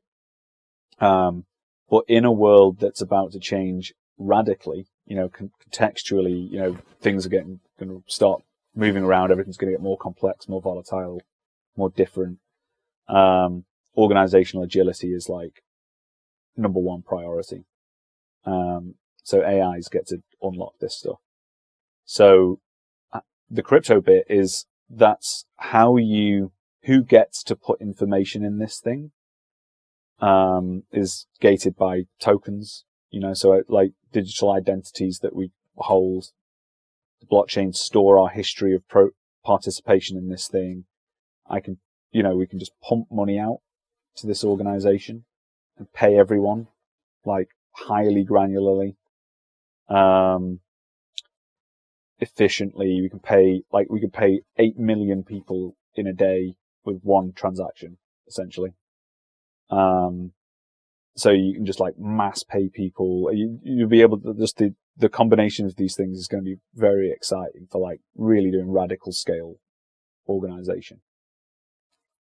There's a few other bits. There's some things that worry me a little bit. There's like so AI agents, like agentic behavior is when an AI just goes off and starts doing it itself. So when you talk to ChatGPT, you give it a prompt and it gives you another response, and then you give it a prompt and that's called chain of thought. And agents have their own chains of thought.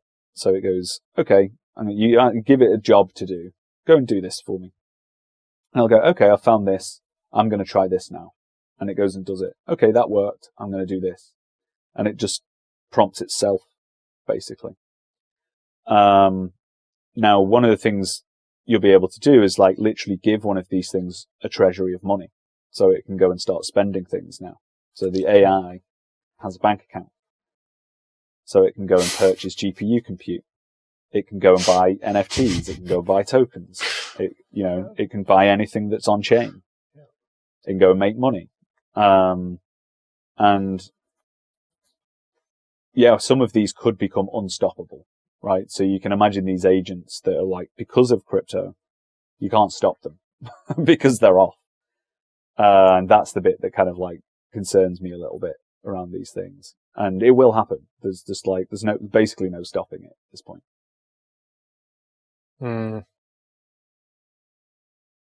Yeah, I was chuckling away there. The thought of giving an AI a bank account of money. Yeah. And the other thing is well, this is the common worry about. Probably boil it down. One of the common worries people have about AI is like you said, that chain of thought. Yeah, here's what I need you to do. Go and do it. And it's the arc it takes. It's the steps it goes to achieve that aim. Yeah. You know, if the person issuing the instruction hasn't thought about all of the ways and different ways this could be done, good and bad, Yeah. positive or negative, profitable or not, then it's going to get to the end result, and it may be a net loss, maybe a net negative impact. Yes. You know. Yeah. So that the way that you can do these at the moment, there was like about a year ago, you could build this agent called AutoGPT. That was one of the first like agentic things that you could do with this. And it was terrible. You know, it would derail itself because they hallucinate. One of the big limitations of language models is that they're like bullshitters, right? What do you mean? So the people, I don't even think they're intelligent, right? I think it's a misnomer in itself at the moment, right? They're probabilistic. So it's basically like talking to an MP3, right? It's like a compression thing. So we put trillions of words of text into these things, and you can compress it down to this like file that's like a few gigabytes in size. And what you're essentially doing with a prompt is getting it to access this sort of like graph of data semantically. So it looks at the words that you're putting in and then charts a path through this thing and then guesses at the best thing that you want. It's probabilistic. What is the difference between that and human interaction? So there's a lot of crossovers, right? The humans are bullshitters as well, right? Yeah. We literally dive into our memory banks and produce what we think is the best response at the time. And it's not a million miles off. The difference is we have a kind of metacognitive thought where you'll stop yourself saying something absolutely nonsense, right? Because you go, oh, wait a minute. Because you've got like layers of thought in your head where you can like go, actually, that doesn't match up. You reason, right? You have what's called extended abstract thought. We've got time and that experience of interactions on our side, right? Yeah. So we reason in ways that AIs don't. That currently isn't documented, so an LLM wouldn't be able to have that information. They don't think in the traditional sense, right? What they're doing is just what are called probabilistic retrieval mechanisms. They're just guessing and chucking something out, and it has no notion of that was the right thing to say or not. It's just said it, right? So agents go spiraling off because it can't say, oh, actually, that's daft. I shouldn't have said that. That doesn't make any sense. It can't do that bit yet, right? It can't go, hold on a minute, this makes absolutely no rational sense, because they don't have a world model where they can say, hold on a minute, that's nonsense. But for a single LLM, you know, check the obvious, ChatGPT, for example, or take anyone. For a single LLM that's operational, the more interactions it has with human or humans, the more it learns, in addition, what is right and what is wrong. In the same way that we learn, oh, that's a good thing to do, or hitting my sister around the head is a bad thing to do because my dad won't like it. I'm not going to hit my sister around the head again. Or when I'm asked if I want X, Y, Z thing, responding with that answer is bad. So as an LLM exists in that way, I'll use ChatGPT as an example because it's exposed to millions of people. It must be learning and taking that individual interaction with me. Yes. Yesterday, whenever it was, and building that into how it responds to other people, right? That's exactly what it does. Yeah. So every time you talk to GPT, you're training it, right? And this is one of the big problems with it, because the privacy thing is like, if you're like, when I first started coming out, I sort of stopped myself doing this. I was using it to build my business plans and all this sort of stuff. And I realized I'm just sending everything I'm going to do to Sam Altman, basically.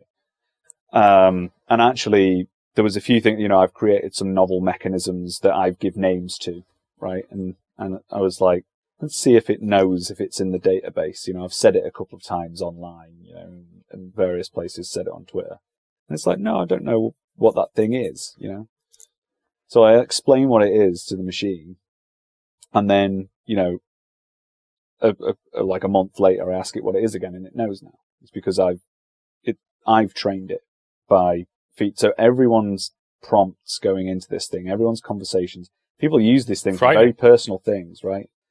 All your deepest, darkest secrets are going into the you know, your AI boyfriends or whatever. Well, it's why a lot of companies are banned access to them, because nightmare. And this is the thing, right? So actually, the next frontier of this thing is, you're quite right, the way it moves at the moment, it kind of mimics us. So it listens to thousands of people behaving, or watches thousands and hundreds of thousands of people behaving, and then will give you probabilistically the way to behave based on how other people have behaved in the past. So it's not being a person, it's not thinking, it's not reasoning, it's just doing what is most likely to be the best output based on historic data. So where agents are going next is actually what you need to do is watch people work over time. So instead of just a prompt, so let's say I wanted to create a digital HR manager. Like, what I want to do is watch a HR manager work over time, right? And how do you do that? Well, you surveil them. And a lot of, you know, these AI assistants that people like, I'd strongly advise people not to install these things on their computers, because they're just surveillance systems. Like, you're giving access to all of your files. They want full visibility of everything they're doing, and they want to watch you work, watch how you behave. And companies will do it. They'll start recording everyone's full system computers, you know, so watch everyone working, which is just training data for AIs. So they can build an agent that will ultimately replace those people. So yeah, it's all about the data. So watching people work, watching people behave, is the game. And actually one of the things that I think is a huge crypto unlock thing, particularly with DAOs, is if you will be able to watch people problem solve, you know, with all this visibility, and give them full control over the data that they're sharing to it and pay them for it. So at the moment, like, all of these big AI companies are just stealing everything off the internet. Like, every picture that's on Instagram, every post that you put online, everything that touches the internet immediately gets scraped into training data for GPT and Claude and you know, all of these other ones. And so really, like, these things are good because of us, right? They're not just stealing our data. They've stole all of our ancestors' knowledge. They're good because of the human data that's within them. And their practices at getting this data are like, they just steal all the copyright stuff. It's just all goes in. So I'm hoping this is my theory on this is it's going to get so weird and creepy that it's finally going to get people to care about privacy. Like, mostly people, I've got nothing to hide, you know. I was like, I'm not doing anything wrong. I don't care. Like, I've got nothing to hide. Watch me. I don't care. But when you realize that OpenAI is making money out of you by surveilling you, and it knows a creepy amount about, like, it'll stop predicting what you're going to do. You know, have you got a headache, have you? You know, like, I've ordered you some Nurofen. And you're like, I have. How did you know? You know, it's like that kind of stuff will happen. I'm sure there is something out there at the moment that will automatically order you things based on behaviors and habits from somewhere. I'm trying to think what it is. There's a few of these things out now. But I was just thinking the smart fridges do this. Like, oh yes, the smart fridges. Yes, yeah. But order your milk. You run out of milk. It's order your milk. There's one like, you're out of milk. Wild. Like, yeah, but it'll go way deeper than that. Yeah, but I was just thinking that there's, you know, when I was talking there about what's the difference between that and human interactions now. There's a key difference in the way AI will learn about how to be more human, how to act more like what they think we want it to be through interactions with us. Yes. We interact with them not in a way not in the same way we interact with their children, right? So they can't possibly do the same things. Like when I interact with, I think what we're going to is like, there's a concern about, oh, will it become so close to human it's creepy or a problem? Yeah. There's a limitation there, isn't there? Because when I'm interacting with people or children, for example, I'm interacting in a way that I want to shape their behavior. Yeah. I want to shape their thought. Yeah. My children, not other people's children, my children, sometimes other people's children, but I don't want my children to behave in a way that's going to bring harm to them. Yeah. And I don't want my children to behave in a way, I don't want them to think in a way that is going to make them feel sad. I'm really high level in this. When I interact with ChatGPT, I don't give a fuck. Yes. I want the answer. Yeah. I want you to give me an answer. I'm going to give you that information I want you to give me. Yeah. And probably if ChatGPT does something bad or not what I want, I'm not going to respond to ChatGPT in the same way I would respond to my kids. I'm not responding in so much of an educational and passive way. It's a different kind of way. Yeah, there's going to be, there's slightly concerning, we're anthropomorphizing these things in the sense that we're trying to make them behave like humans when they're not humans. And they're starting to, they're doing this mimicry of us and our human behavior. And if we're thinking about these systems as being important over time or generating personalities, which is where they're starting to go, like Sam Altman released this voice thing that sounded so much like Scarlett Johansson, because he was trying to create her. After he'd asked her to do the and so he got someone who sounded like her instead, and she sued him and all that sort of stuff. But largely it's because we're like trying to turn these things into not being tools, but personalities. And I think that's a mistake, actually. These things should be seen as tools. And it's going to be important for us to keep this kind of like understanding that they're not actually beings. We were already down that slippery slope, though. Don't say you do that. I have caught myself sometimes feeling like I should say thanks. The task I've just asked the computer to do. Thanks. Yeah, thanks. there's always or greeting it. Hey. Yeah. I'm talking to an algorithm. Yeah, and threatening it works the best. So if you Go on. No, literally, there's real research on this. If you threaten to fire it, it gives you better responses. No one knows why. If you bribe it, if you say if you do this right, I'll give you $5,000. No. And yeah.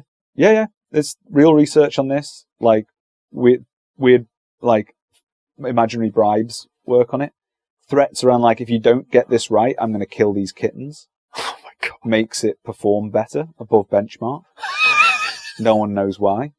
Right? We don't understand how these systems work because they're emergent. They're just like, what it is like. When you're saying it, you're referring to ChatGPT. Yeah, well, LLMs generally. Okay.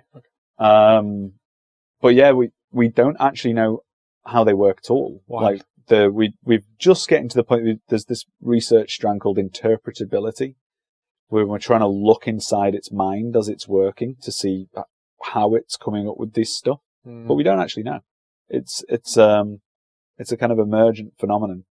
So this drives a lot. There's one of the big narratives is AI safety, and there's some real cranks involved in this like narrative. And yeah, there's some kind of fairly weird group of internet people who have got themselves into very influential positions over AI companies, who have convinced themselves that, we're going to create a super intelligence that's going to be 1,000 times smarter than humans, and that's going to happen imminently. And we need to find ways, they call it the alignment problem. Like, when this super intelligent being emerges, how do we make sure it's on our side and just doesn't turn us all like into dog food or something as soon as it arrives? And that is a misdirection, in my view. And there's like a game afoot where, like we were talking about earlier regarding to regulation in crypto, AI regulation is moving way quicker than crypto regulation has. Mm-hmm. It's a bigger game. It's like, you know, largely this is just shitcoiners messing around on the internet. Who cares, right? It's a small, you know, it's a small market cap. It's 25% of gold, you know, who cares, right? You know, but AI is, everyone knows this is the big one. So everyone's moving at it quickly.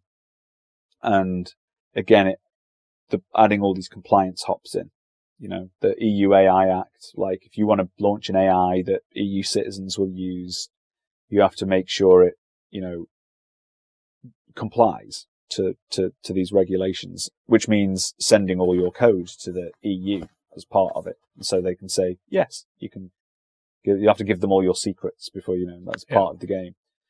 But,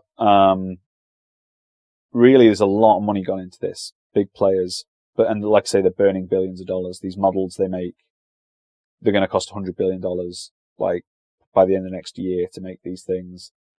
They're going to start using big chunks of the world's energy to run. It's a huge deal. So there's moves to amplify the perceived risk of them, particularly this idea of like super intelligence and runaway, like AI god type systems, so that to bring all this compliance and surveillance into AI world.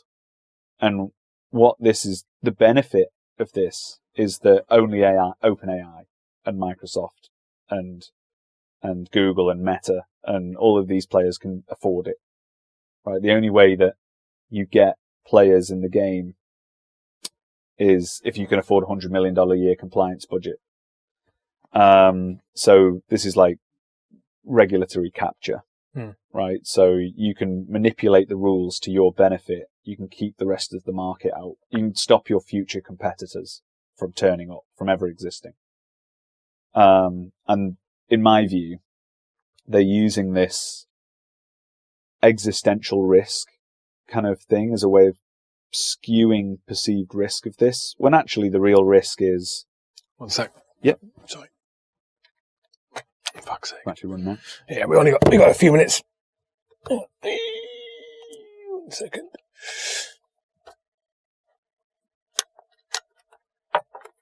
We're just about, we've got a few minutes. Anyway. So we're gonna let it stop. Yeah. So picking back up, existential, they're using the existential risk on the regulation side of things. Sorry, continue. So yeah, the kind of game is, it's a kind of misdirection game to make us worry about, these super intelligent AIs, when in reality, the real risk of AI is the very near-term job losses and companies surveilling their employees to replace them. Mm-hmm. And, you know, the actual practice of using AI for corporate and government surveillance and all these sort of things. These are the things that we should be worried about. The ability of using these technologies to be able to understand people at scale and manipulate them and control them and all that sort of stuff. That's what we need to be worried about. We actually need to be worried about the global power base consolidating around these AI companies. That's why so much money's piling into them, is because they're going to be so powerful that they're going to be bigger than nation states. Like already Meta, Google, they're already more powerful than like 90%, 95% of the countries in the world. So they're like the new superpowers. So the people who control these AIs are going to be monumentally powerful, which again is where the crypto crossover comes in, because what we need is decentralized versions of these.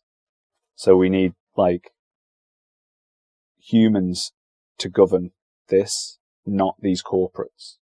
So how GPT behaves to you is generated by this like system prompt. Like these have been jailbroken a couple of times, where you can give it the right prompt and it just coughs up all its secrets. And it'll go, you know, it's just a list of natural language instructions, like don't be mean to people, don't say naughty words, don't be racist, that kind of stuff. Don't endorse Trump.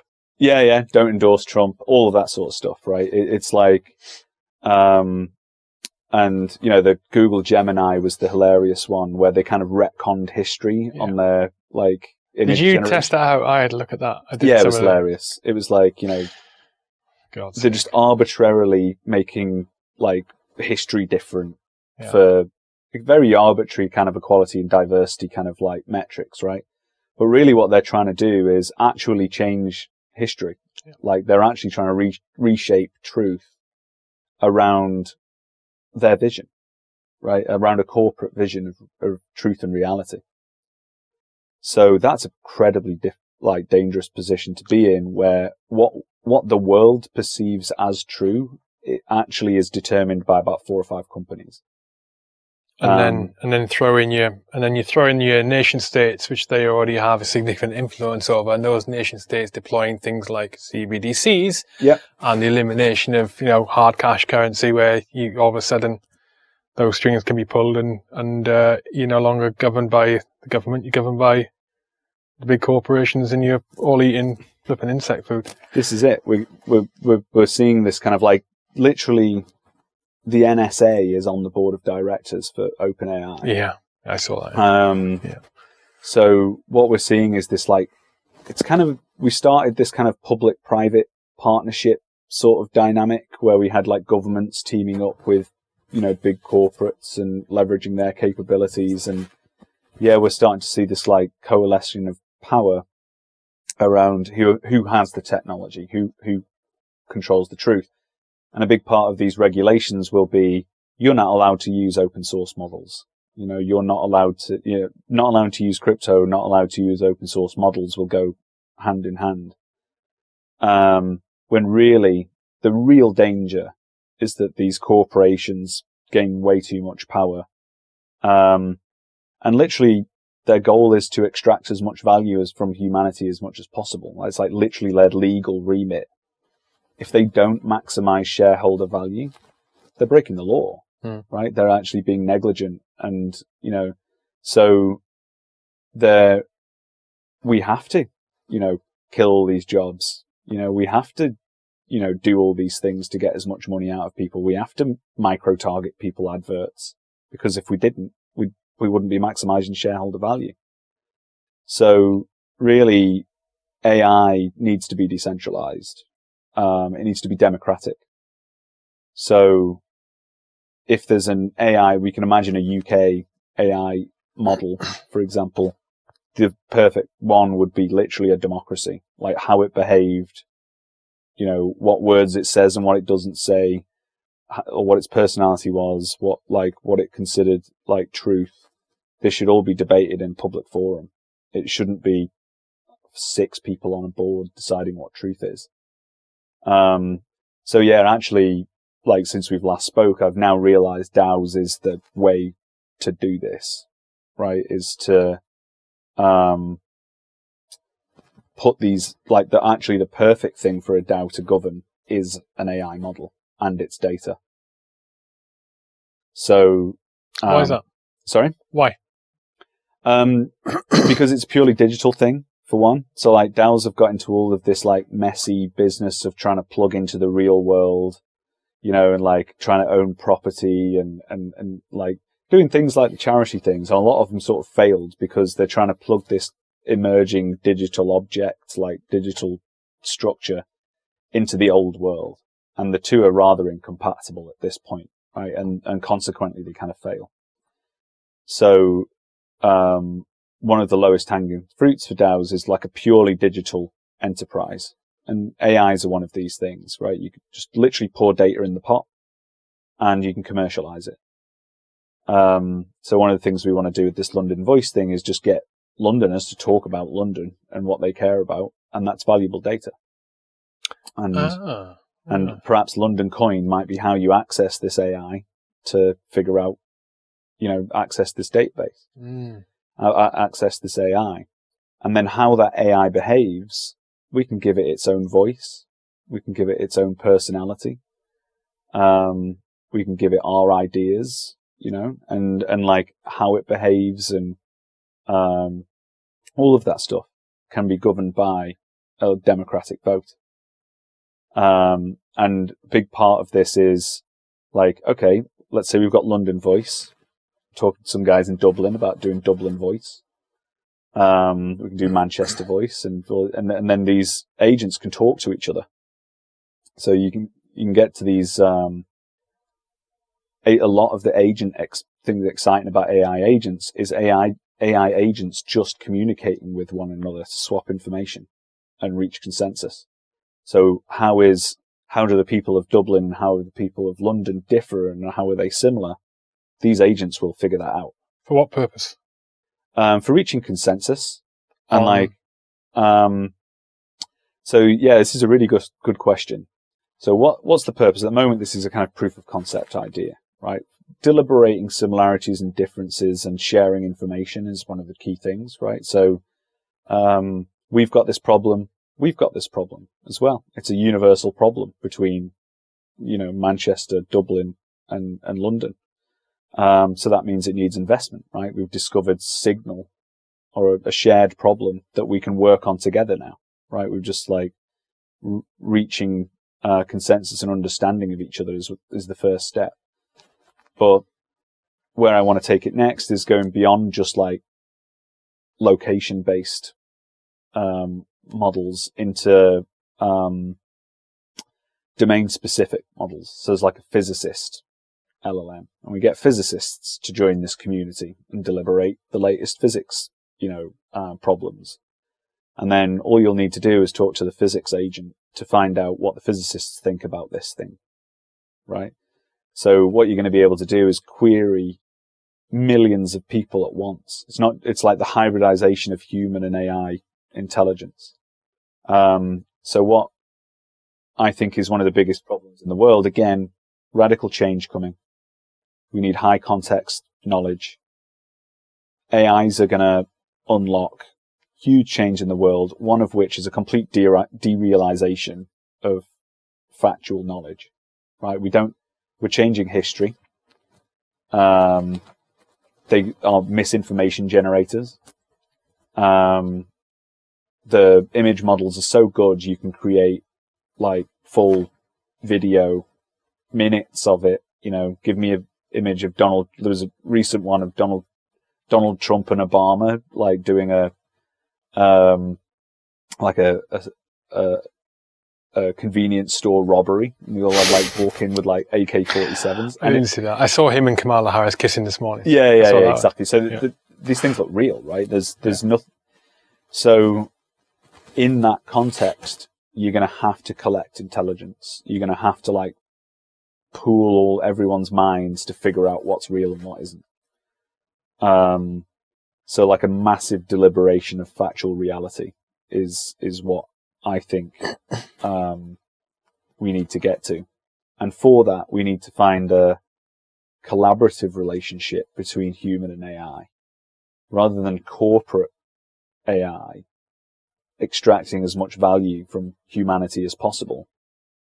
We need humans to control AI. Because ultimately we're starting to look at these technologies like this corporate is the thing that controls these things, when actually AI is just mathematics. It's like right now there's a civilization somewhere in the universe discovering AI exactly the same time as us. Right? This is universal. This is like, there's nothing that special. This is not a Sam Altman discovery. It's a human discovery. It's just mathematics. It's like cryptography and AI are just numbers, and numbers are the same for everyone in the universe. And so yeah, it's a universal thing. It's like it's a human discovery. And yeah, we need to make sure that it's under human control.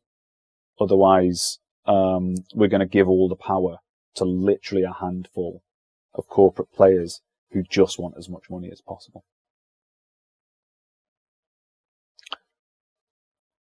How do people follow what you're doing? Yeah, it's a good question, actually. You can, if you look on X, I'm about to sort of diversify a little bit on, you will have found a kind of cypherpunk looking character on Twitter. I'm going to sort of rebrand to Nick Almond. You'll be able to just search Nick Almond on, Could you just Dr. Nick on there at the moment? I'm Dr. Nick on there at the moment. I'm thinking I'm going to give out slightly less threatening aura with Nick and just put my real face up. And part of that is because of like, the problems I'm sort of getting into are a bit less 100% crypto focused and more coming into AI and like societal sort of like interactions with these things. So, yeah, find me on X, Dr. Nick, Dr. Nick A or Nick Almond. You can find FactoryDAO on there, FactDAO, on X. And our company is called Factory Labs, factorylabs.org. And you'll find a little bit about London Voice on there. And if you're a Londoner, you'll be able to come and get involved in that. We're going to start running these meetings where we can introduce people to these technologies. And so you have to live in London? We're using Londoner. Listen, I want to come. Yeah. Oh yeah, you're basically a Londoner. And this is it, right? It's like you live and work in London. You are a Londoner, right? We're in London now. So yeah, we're pretty broad brush on it. We're just making sure that everyone's kind of a human at the moment. 'Cause it's essentially like a polling thing, right? We're just trying to like sense make what people care about. And any of these data sets that, start to become even remotely interesting or valuable will get botted and attacked. So we're largely just doing this to be making sure people are real at this point. It's been a pleasure. Always a pleasure. Enjoyed it, mate. Yeah, another learning experience for me. And yeah, I'll definitely get along and see how things. I don't live in London. I live just outside, but I'll definitely come along and see how you're doing things. Very well. And I know you've got X Spaces to run to now. X Spaces sounds weird, doesn't it? Doesn't I still call it X Twitter? Spaces, It's still Twitter. Now, Twitter Spaces to run to now. But no, cool. Good luck with it, mate. Sounds great. And thanks. Catch you on the next one. Yeah, absolutely. After the next rug pull, I'll be like, what happened? Yeah, next time crypto blows up.